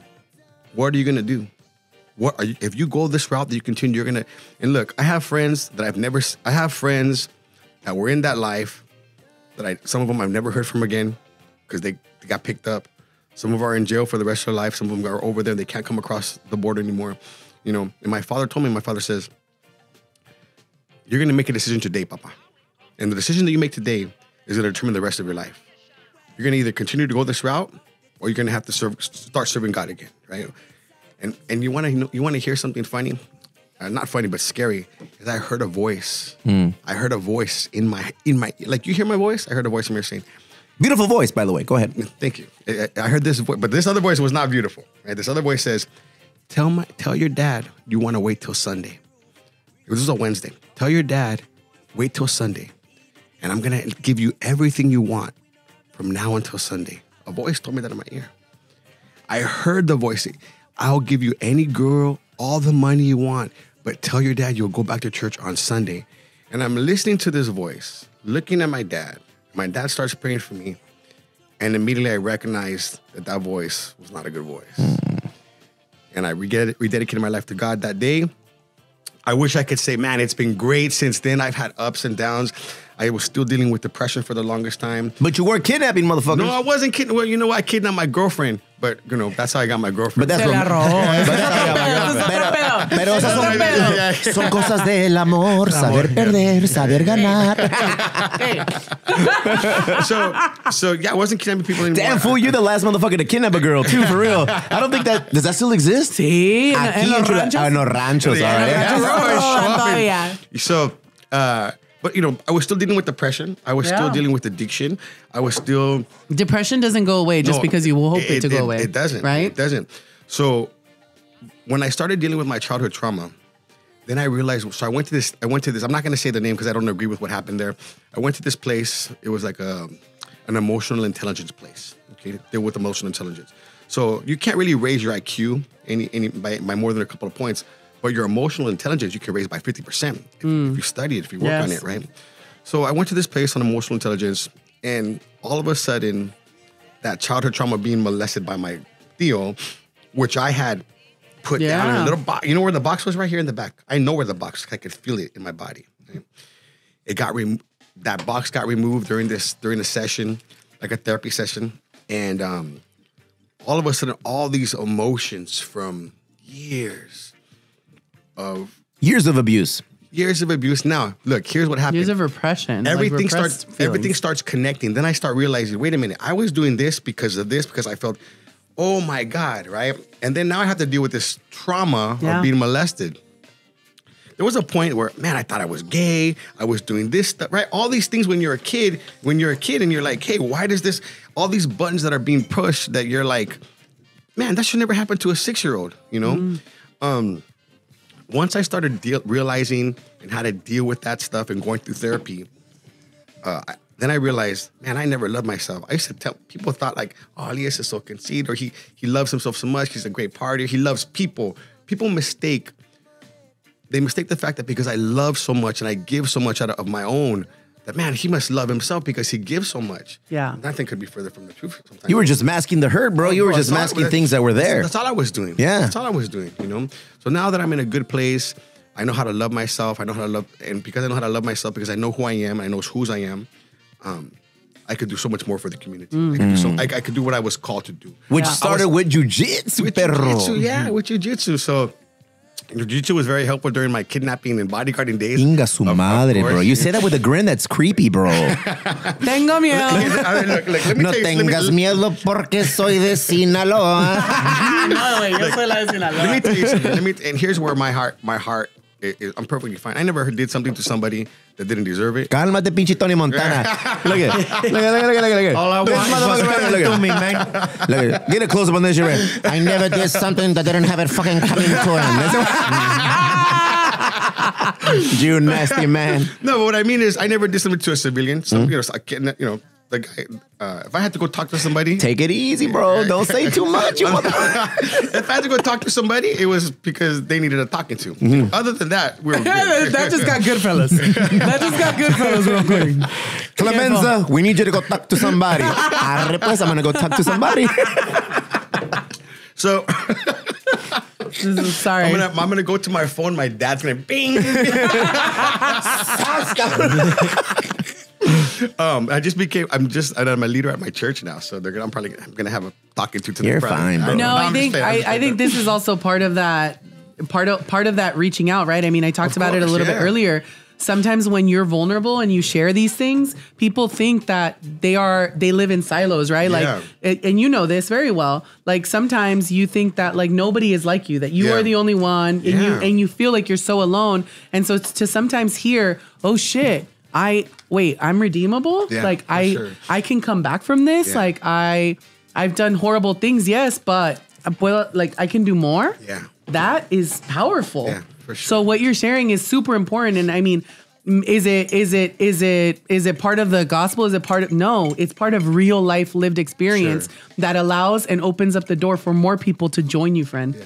And that's the way you have to think about it. It's not about, you shouldn't be sharing it. Al contrario, you should be sharing it because just because you're at that point doesn't mean there's no way out. Exactly. Right. Okay. You give people exactly what you have tattooed on your face, my friend. Yeah. You ain't the only motherfucker who hit rock bottom. Yeah. There's a whole gang of you, bro. Yeah. Yeah. And I feel like a majority of those people that you've brought, They practice jiu-jitsu at Alliance Eastlake. Let me Puro pinche thug, let me tell you perro. something. Let me tell you something. I'm ready. Ever since I came out and was open about what I was dealing with, you're right. People will gravitate towards me because they realize at one point they thought, oh, he on the outside, Pepper Brooks from Instagram or whatever, all these followers, everybody that love this guy, they thought he had it together. Then they realized I didn't. But they realized when I came out and I was open with it, it was like an avenue for these guys to be like, yo, man, that's happening to me too. I thought, look, the worst thing that the enemy can do to you is make you feel like you're alone. Right? When you're the little deer by himself. Isolate you. And what happens when you get into depression, we love to isolate ourselves. Yeah. So now I had all these guys, 20, 30 guys that were isolating themselves. And I came out and told my story for the very first time. And like I said, I was inundated with these high profile people that were like, hey man, I never knew that. That happened to me too. And I never wanted to share. Thank you. And from that moment, I knew that was going to be part of my calling. You fucked around and became the voice of that community, Jefe. Yeah, for sure. You know what I mean? And that's what people look for. People look for somebody who are going through the same struggles, the same, any emotion. Yeah. They look for somebody who they can connect with, and then they do, and then they find somebody like you, and they're like, that's my guy. That's what I want to go with. And you know what's funny? What's funny is through my nonprofit, I work extensively with like SDPD, National SDPD, Chula Vista PD. And I'm going to tell you guys a story that's like, you want to talk about redemption. So I got arrested for an attempted murder, right? Chinga su madre, bro. And they took me to the Logan Heights SDPD station right there. That's where I got booked in, and I'll never forget going there. And I was with my co-defendant, and we're in there. And then 3 years later, I do a speaking for the SDPD, and they gave me the address. It's in Logan. Oh, fuck. They take me in through the back door, and I'm walking around, and I turn the corner, and I look, and there's the cell that they had held me in for attempted murder. How time changes, bro. Right? And I was able to like take in that moment and just be so thankful that God gave me another chance and come full circle. And I even shared that story. Right, that night I spoke to a bunch of at-risk youth and a bunch of SDPD officers there, and they were like, "Wow!" To me, it was just amazing on what God can do for you. When you allow Him to. But that moment was so surreal when I turned the corner and I was like, "Man, I think I've been here." And in my mind, I was like, "I think I've been here before." Because like, you're going the other way. When you get arrested, you come in the back way. When you get invited to talk, you go to the front.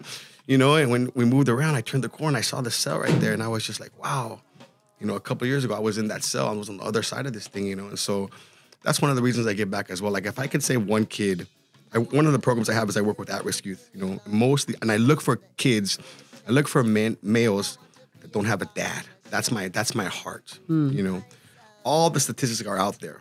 When a young man doesn't have a dad, they're going to be more prone to go to jail. They're going to be more prone not to go to college, not to get a job. Yes. You know what I mean? That's just the stats on that. So that's my heart. God has given me that heart. I can't die then, fool. Yeah. Fuck, I got 3 little boys. Jesus. We've been trying to tell you, Morbido. Yeah. And so that's my heart. That's my heart is at-risk youth. That's one of the programs I have at my nonprofit. Tell us a little bit about that nonprofit. Did it come out from Alliance Jiu-Jitsu? No. How did all that happen? So check this out. So I had a student. How the fuck did you get so good, dog? Like so fast? Like how did you turn the leaf? That's crazy. Well, so it's not. You're telling a crazy story that a lot of people will find very unbelievable, and it's like, wow. So I used to look. San Diego's a military town, right? A lot of my students are just military guys, law enforcement guys. And I'll never forget one time I had a student who I hadn't seen in like 2-3 years. He just disappeared. And I don't know where he went. Turns out he went over to Middle East, right? Shows up to my academy one day. There's a U-Haul outside my academy, right? And I was like, who's out there, whatever, right? And then and after an hour later, the guy gets down and he comes into the academy, drunk, high.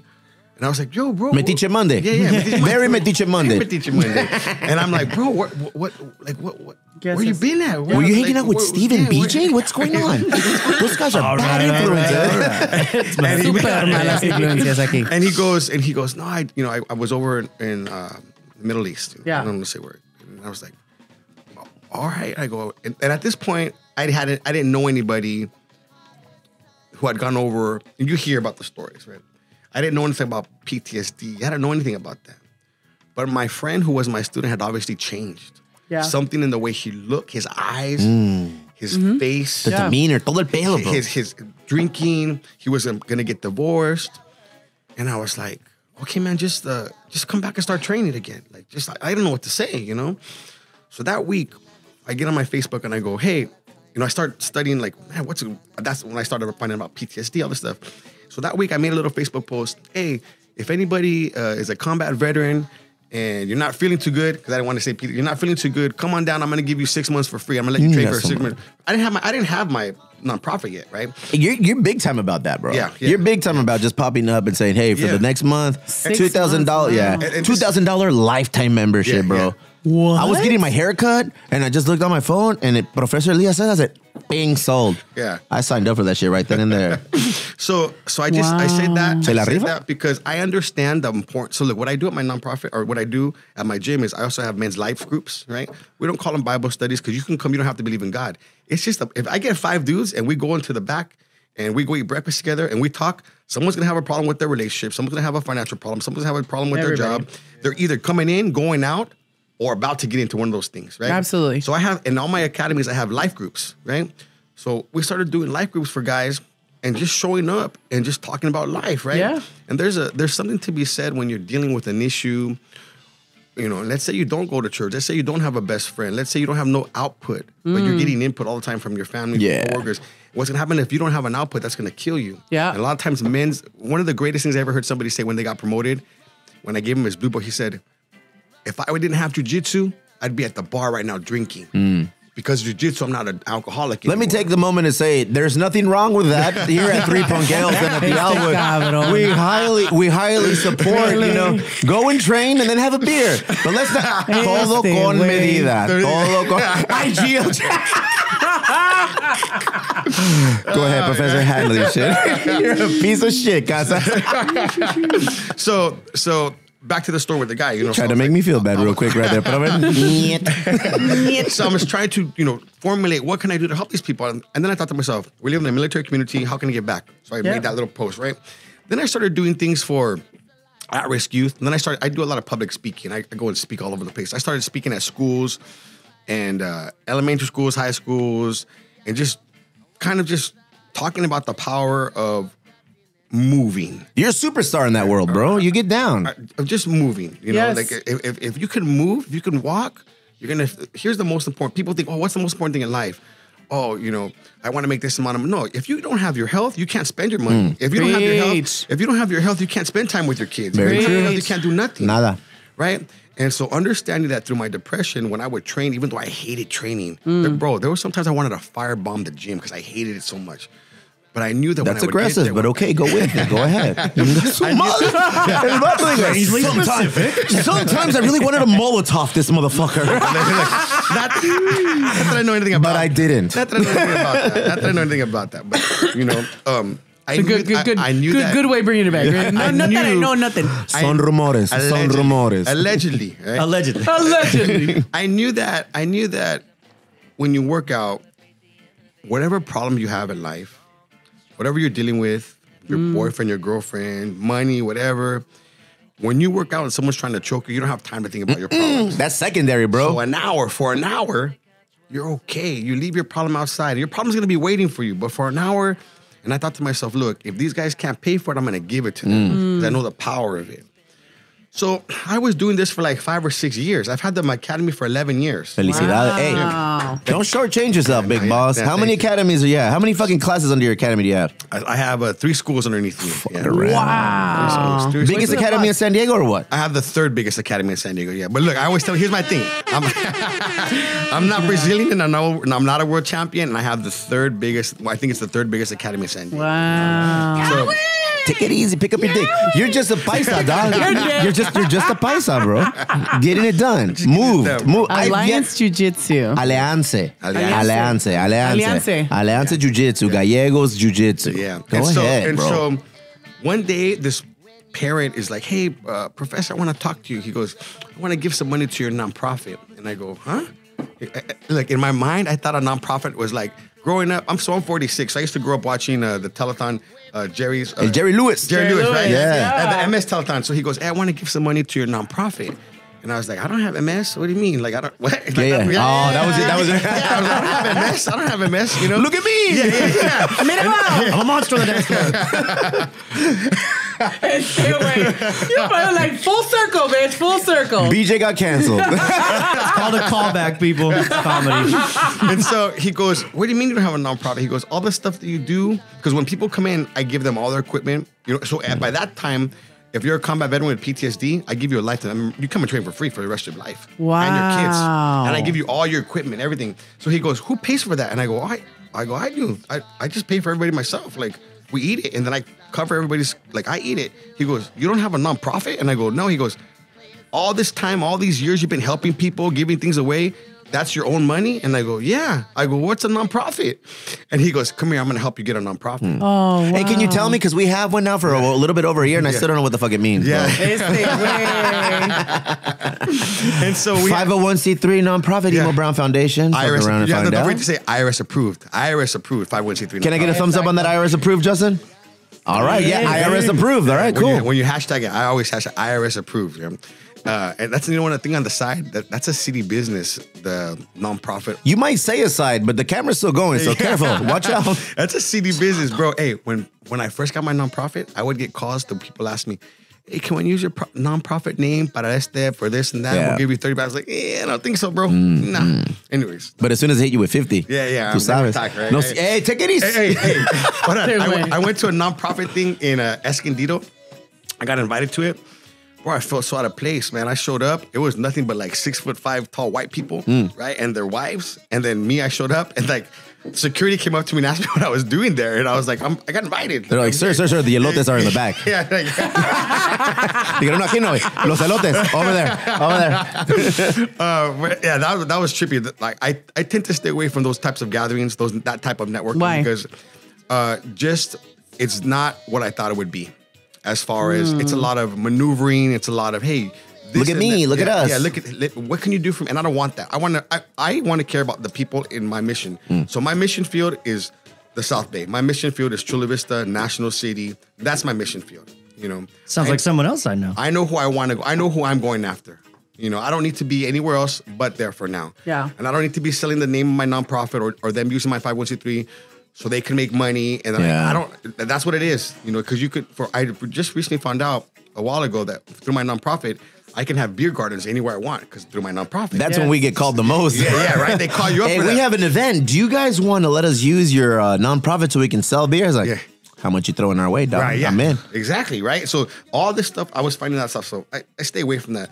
I'm very small with my nonprofit. I have one, man, I can't even say his name, but he's a Jiu-Jitsu black belt.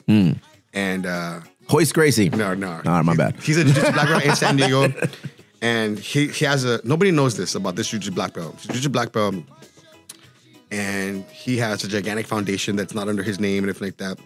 And they support my nonprofit. Good for you, man. They Good for support my you. nonprofit, That's you know? awesome. Good for you. And so, long story short, I guess on the nonprofit end, we did my nonprofit, we got my board, and we became official. You know, but for the longest time, I was just doing stuff out of my own money. Most of it is, you know how it is when you're a little smaller. A lot of the stuff we do is out of our own. You know? Every once in a while, you come in, you get a donor that's going to be here and there. They'll donate some turkeys like they do for me, stuff like that. But It's a hustle. It's a hustle. You're out there. You're trying to. It's creating a whole new brand. Very rarely will you get somebody on the smaller ends that'll come in and cut you a check for 10 grand or something. Right. Like that. I've had it happen before, but most of that. And the good thing about my nonprofit, I don't take no admin costs. 100% of the money that comes to my nonprofit, it goes right back into the programs. As it should. I don't pay nothing. No admin. Nothing. Nothing. No admin. I don't think people realize that. Yeah. I don't think people realize that. We are out here doing things. You know, foundations, most nonprofits here, at least here in the South Bay that I know of. Yeah. There's no money coming back. Nah, Everything that comes in is to cover overhead of the projects, of the events, of the products we're procuring. And in some cases, it's like, fuck, we got to come out of pocket. Well, fuck it, then we got to come out of pocket. Let's go. Yeah. It's good for you. Yeah. So I'm Good for happy you. there, you know. And we've just been growing ever since. You know, I look, I use my jiu-jitsu not to teach people how to. So there's two types of jiu-jitsu. You know this. You know what? This is what I love about you, bro. You know, you are jiu-jitsu. Yeah. In San Diego, you know, like you are in the conversation of being jiu-jitsu. Sure. You are the guy. Sure. Top three, like you said. You are the guy. Sure. But this whole conversation so far has been like, alluding to jiu-jitsu, but more so how you use it to kind of better yourself. Yeah, it's my platform. Yes. This is how I look at it. God gave me a platform, and I'm not going to be selfish with that platform. I'm going to use it to help other people get better. You know, Eso. so the jiu-jitsu. Es verdad, chef. Chef, it's true. I'm listening. Like Listen, I'm a believer. I've been in his academy. Yeah? You know, I have children who are in his academy. Oh. I've seen my kids transform from being introvert. And this is obviously jiu-jitsu is, and every respeto is like it helps people in a different way. Yeah, for sure. You know, Yeah. my kids, you know, they're introverts, you know? And I don't know if because of they are a product of the shutdown, of the COVID and everything, and just kind of like everything being indoors. But they are very much introverted. Socially, my biggest aspiration is I just need these kids to be able to be put in a situation where they can adapt and overcome and do their thing, like find their lane. And without jiu-jitsu, and it sounds cheesy, I found Jesus, I did this. Yeah. I hear a lot of people say that shit, and I was like, whatever. But when my kids like discovered jiu-jitsu, it flipped the switch on them, you know? It flipped the switch on them. Now they're more like, they're more involved with their peers. They have like, you know, they have connections. They built friendships.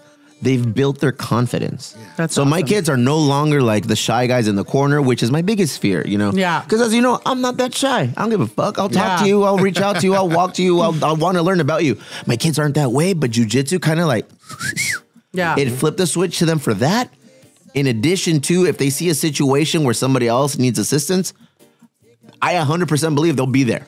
Yeah. Because jiu-jitsu teaches you that. When you have dramas, when you have life issues in your head and you're going to jiu-jitsu, you got to put that on timeout, because if you bring that with you, you could fuck around and die. Yeah. You're trying to survive practicing jiu-jitsu. Somebody's trying to choke you. Somebody's trying to put you to sleep. Somebody's trying to hurt you. Like that whole time there's like, oh, I got this bill. Oh my God, I don't feel good because of this. Oh my God. It's like there's just, you better come in with an empty slate. You know, you better be free and clear of all things, because jiu-jitsu will teach you a hard lesson, and it'll humble you, but it'll also teach you, like, I just need to focus on surviving. You know, when you go on you're on an airplane and it says, don't give your face mask to your child. Take care of yourself first before you take care of somebody else. Jiu-jitsu forces you to do that. I can't help BJ if I'm not helping myself first, you know? And for jiu-jitsu, that's what I'm very appreciative of, bro. Yeah, it's really good about that. So just going back to the nonprofit, if I could share something we're doing this Thursday, is that okay?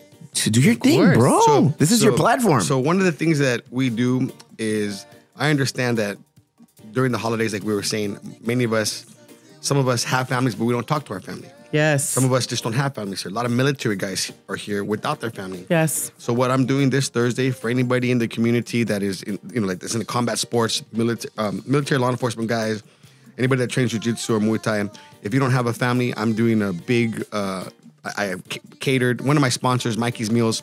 El vato, hey.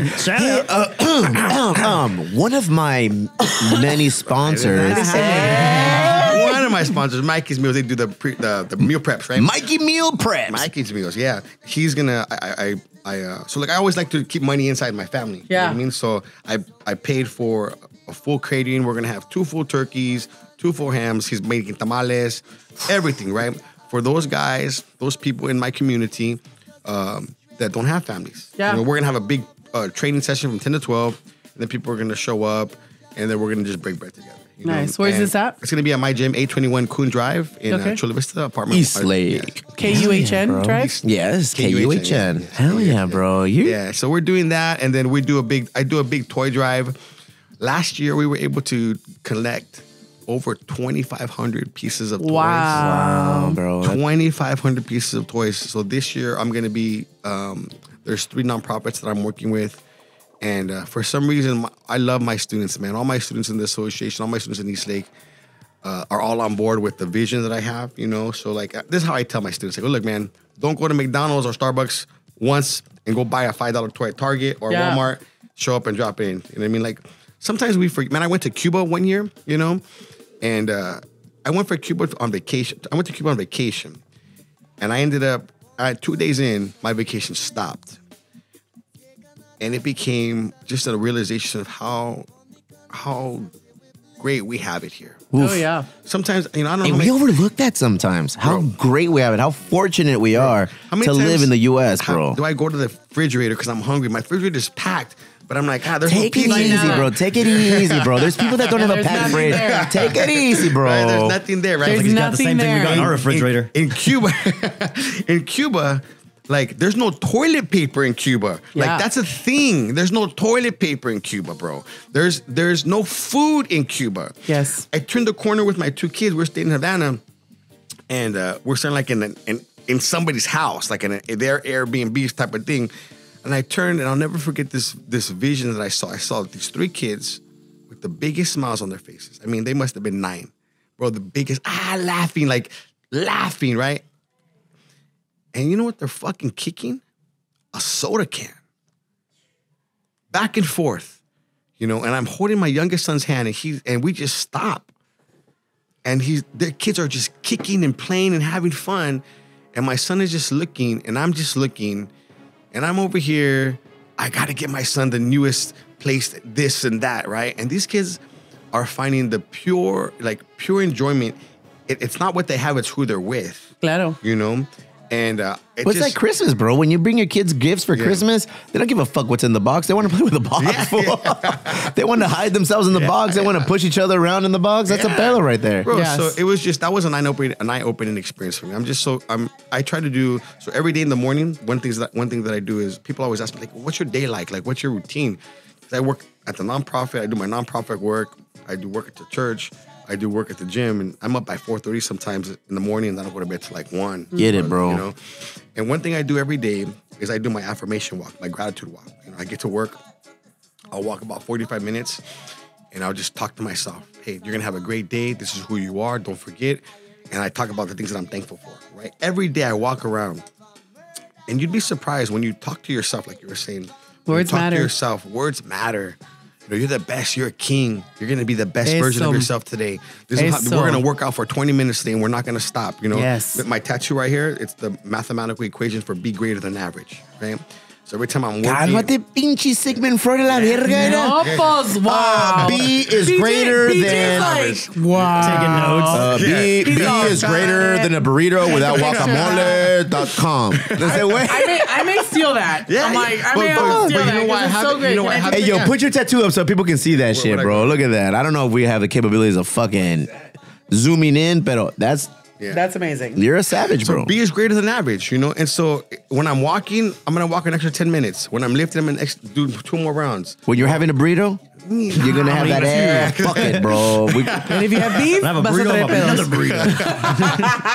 burrito. But look, I feel like I got more, look, and I know you're going to say, oh, don't talk that, but listen, I'm trying to be realistic. I'm 46. Yeah. Right? Jovenazo el vato. I feel like I have more past than I do future in front of me. All right. And that's just being real, So what 45 years instead of 46. You know what I'm saying? And so I'm trying to do that, and I'm trying to be the best version of myself that I can be. Good. Yes. I don't grade myself against anybody else. Here's what That's I tell right. Good. I tell my students this. I say, today you should be better than you were last week, and next week you should be better than you are today. Yes. Right? That's it. That's all. Right? One of the things I tell my students, that I try to tell my people that when I go and do public engagement or public speaking, is people, let me ask you, what's the most valuable commodity that you have? Marijuana. Nighttime. So everybody will say, most people will say Chef time. always got to keep it real. fool. Right? Time. So most people will say time when we talk about commodity. We have very little time. What's the most important thing that you have is time, but it's not your time. And I'm going to tell you why. It's your energy. Because right now, if I'm your student, If I'm laying in bed for 9 months, that's not going to mean as much as a month of having Eso sí. energetic, like, vamos, But pilas. let me explain it like this. So I can teach a class with 30 students. They all get my hour, Yeah. but not everybody gets my time, right? And so I know this. It's very important what I give my time to, right? But it's even more important what I give my energy to, because my energy, you only have a certain amount of energy. This right? is true. So whatever you give your energy, so I might give my energy to draining shit, to people that are not helping me uplift me. What am I giving to drama? What am I giving my energy to? Because you only have a little bit of energy, Preach. a certain amount of energy, right? Time you have 24 hours, but not the energy you don't. You know? Yeah. And the older we get, the less energy we have. Agreed. You know? So for me, I always tell my students, it's so important to understand the value of not just your time, but the value of your energy. right? Who do you give your energy? Some people, I'm telling you right now, don't deserve your energy. Oof. Some I people was waiting don't. for that. Go ahead. They don't deserve your energy. Right? You know, some people don't. Some people deserve a little bit of your energy. We got to constantly keep trimming the fat. You have We to. got to keep getting rid of things that don't matter in our life. Here's the thing and here's another thing that people don't have. People don't have margin in their life, right? And what I mean by margin, if I have a plate, I'm not going to fill my plate up all the way over. Why? I need to have a little bit. I have to have a little bit of room. You need to have breathing room. I have a little bit of room for dessert, right? So just like in life, Yes. you can't fill up your plate of life. No. Why? What if an emergency happens? Oh, I don't got no room. You have to have margin. So look, the most important Fuck everybody is what you're saying. Not everybody, but mostly everybody, right? Fuck them all. But it's true. It's No, true. yeah. It's true. And I think one of the most powerful things, going back to one of the things that you said at the beginning, and I may be too high to remember because this motherfucker keeps smoking next to me. This motherfucker. But I think one of the really important things that you had kind of mentioned, aside from your energy and all of this stuff, is how incredibly important it is to. No, yeah, I've totally lost it. Fuck my life. It's important. No. There's a greater good than just us, man. We got to make sure we surround ourselves with people that are going to not only like keep us operating, but take us to the next level. Yeah. And if we don't surround ourselves with those kinds of people, man, it's all for shit. Yeah. It's all for nothing.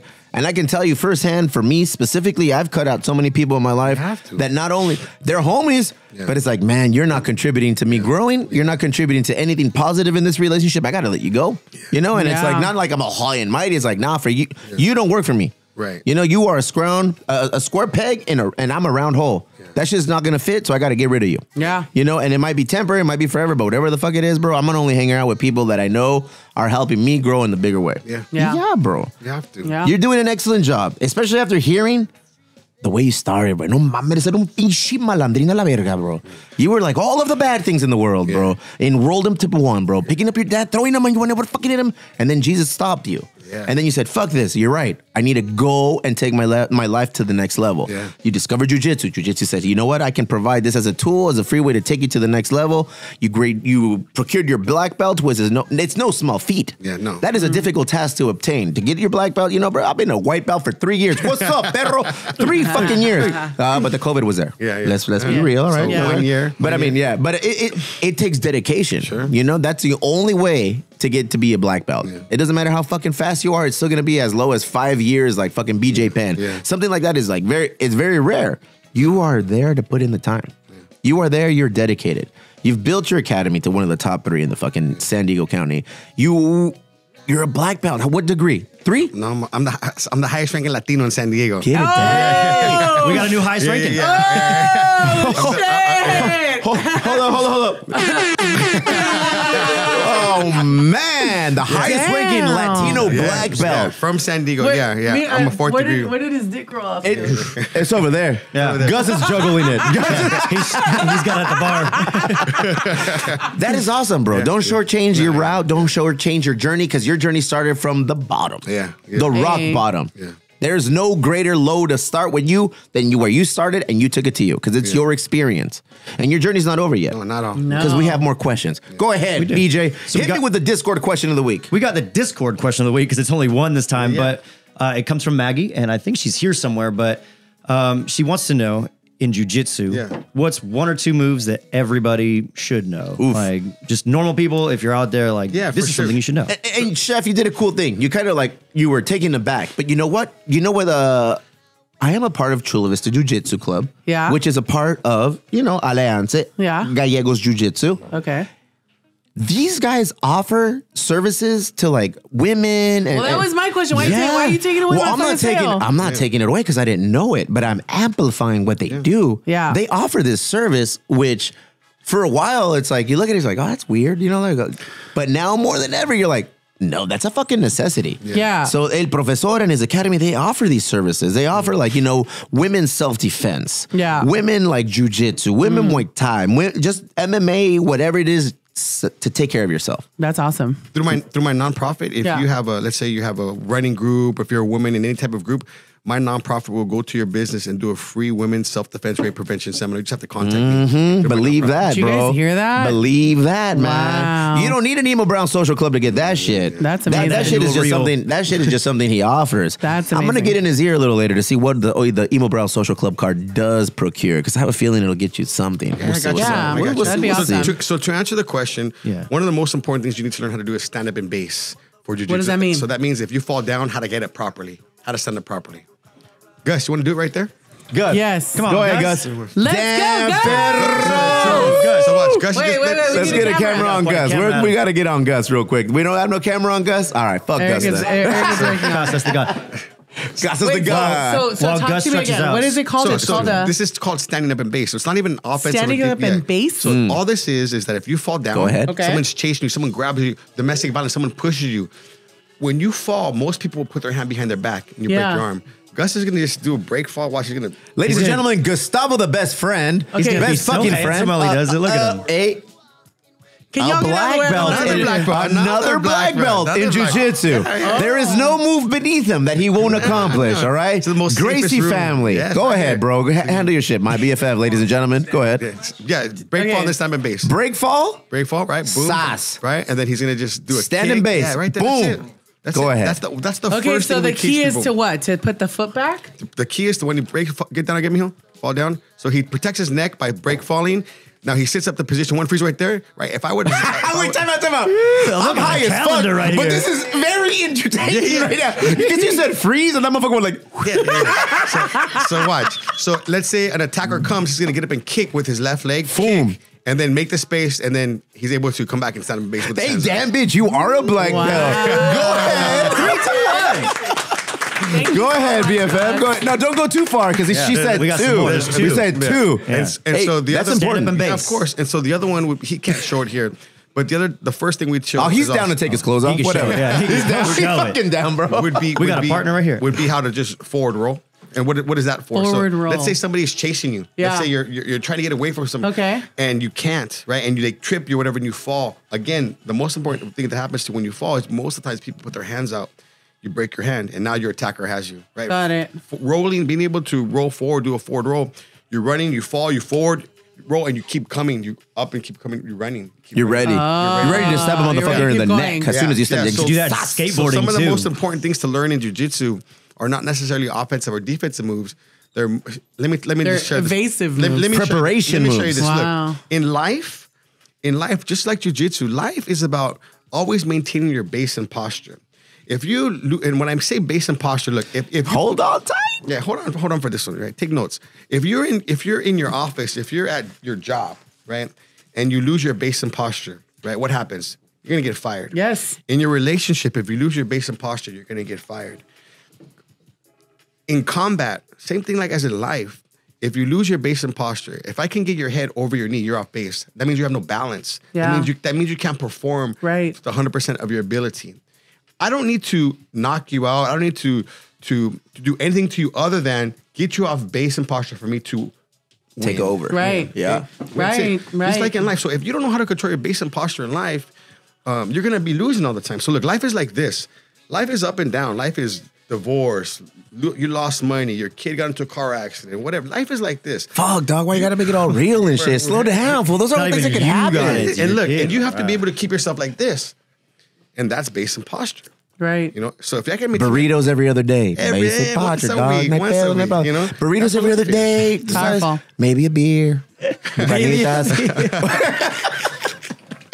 No, and super powerful. that's what that's about. You know, that's what those are some of the things I teach my students when I go and speak. I talk about, Simon Sinek talks about the infinite game of life. And what does that mean? That means that when you play an infinite game, there's people in that game that make their own rules, right? There's in an infinite game, you make your own rules, right? The game is just to not necessarily to win, but to keep the game going. Right. Right? It's not who gets there first. It's who stays there the longest. It's who's playing the Who's gonna longest. fucking hang out Who's the playing the longest? And so if you're sporadic and erratic and you have no base and posture, you're gonna lose, man. You're gonna lose. You know, I used to be the guy when people bump into me, I used to show them that they bumped into the wrong person. Cálmate, pinche profesor a la verga. Now when they bump into me, hey man, let me buy you a drink. What? And like you'd be surprised.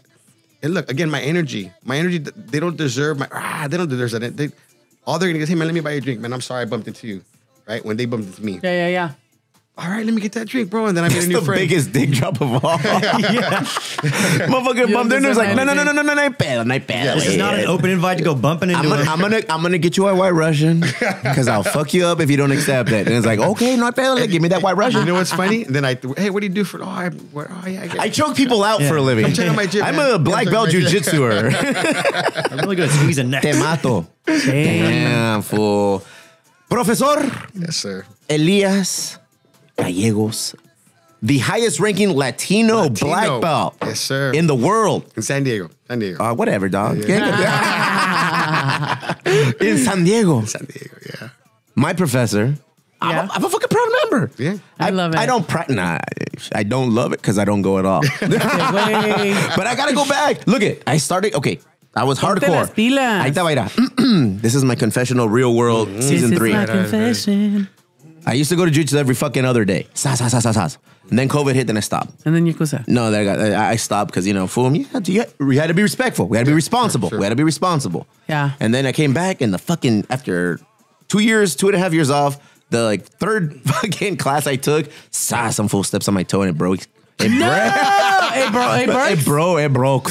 And so now it's like I've been waiting to come back, but fuck, man, I take my kids because my kids are they go consistently, you know, 2 times a week. And then the other times they're doing fucking baseball, golf, or boxing. So they're busy as fuck, but they get in. You can pick whatever sport you want to play, but you're gonna do jiu-jitsu. Yeah. Got it. And now it's like I fucking watch it. I was like, shit, man, these guys are going in heavy because I'll stay after the classes up for the kids and I'll wait for the adults to fight. And I'm like, oh man, these guys. Well, so when was the last time you actually got on the mat? Hey, bro, why you gotta ask that shit, bro? Like 2 months. Oh, it's not too bad. No, it's not too bad. But when you compound that shit on like 2.5 years, it's hard to get back into jiu-jitsu. I fought the city when I was the only gym in San Diego that never closed. I fought the city. I stayed open the whole entire time. Wow. And you know what? And there's positives and there's negatives to that. There's positives. And you stay there because people require, as you mentioned earlier, require the access to mental health, like a release. Yeah. Some motherfuckers, if we don't have a release, shit goes sideways. So that's why it's like my boys need to do this shit. They need to know, like, not only to protect themselves, but protect people around you who may not be able to protect themselves. Exactly. Yeah. Those coupled on other things lead me to be like a lifetime member. Yeah. I paid for that membership, bro. That is a service that I know my barber has paid for it, maybe used once in the last year. I don't think. When was the last time you ever came in? That's what I'm saying. Oliver the barber. He keeps bringing in Yes. List. I like this. But you know what? I don't want to go. They slang my memberships over there. Sometimes they'll come, hey, this guy wants to buy membership. I'm on my way. They take care of me over there. Jiu-jitsu is important. It is. Jiu-jitsu is something that I feel like people really buy into, yoga or prayer or whatever that next dimension, that next level is for you. Yeah. I feel jiu-jitsu belongs there. Yeah.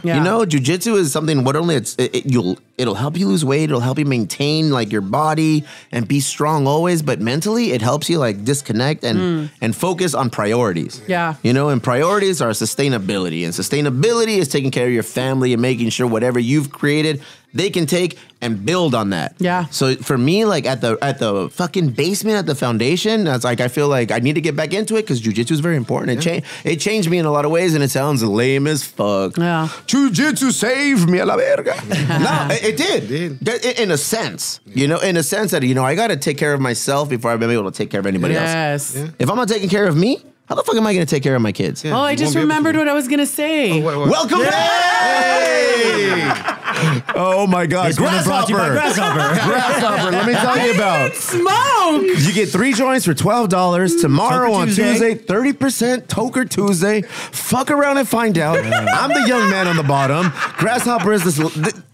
Go. Can I shout out Andres and David from Grasshopper, man? Those guys. Breakfast rolls. Always take care of me. Bowls and rolls. Always take care of me over there. Every time I need something for the nonprofit, Andres shows up with something, and it's like, and it's. I just love those guys over there. Tell me you're not sponsored by fucking Grasshopper. One of my other metal sponsors. You nasty motherfucker. You nasty motherfucker. Among all other things, both of us are sponsored by fucking, Grasshopper. One of us has a pre-whirl. The other one is an awesome black belt. That's just the way the die is cast. That is. Professor. Yes, sir. I'm appreciative of our relationship. I look to grow it. Yes, sir.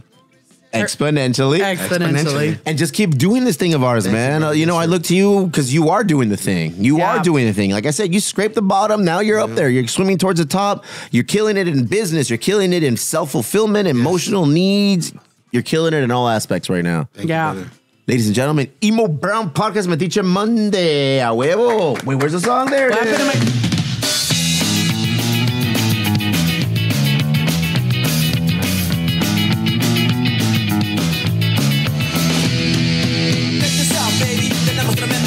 Last night you didn't go a la casa de tu tío. Resulta ser, hey, you were at a party higher than the sky, emborrachada de Bacardi. I bet you didn't know que conocía al cantinero. You told me you were drinking and wasting my dinero. Talking about how many ways a woman loves an hombre, but worst of all, hey,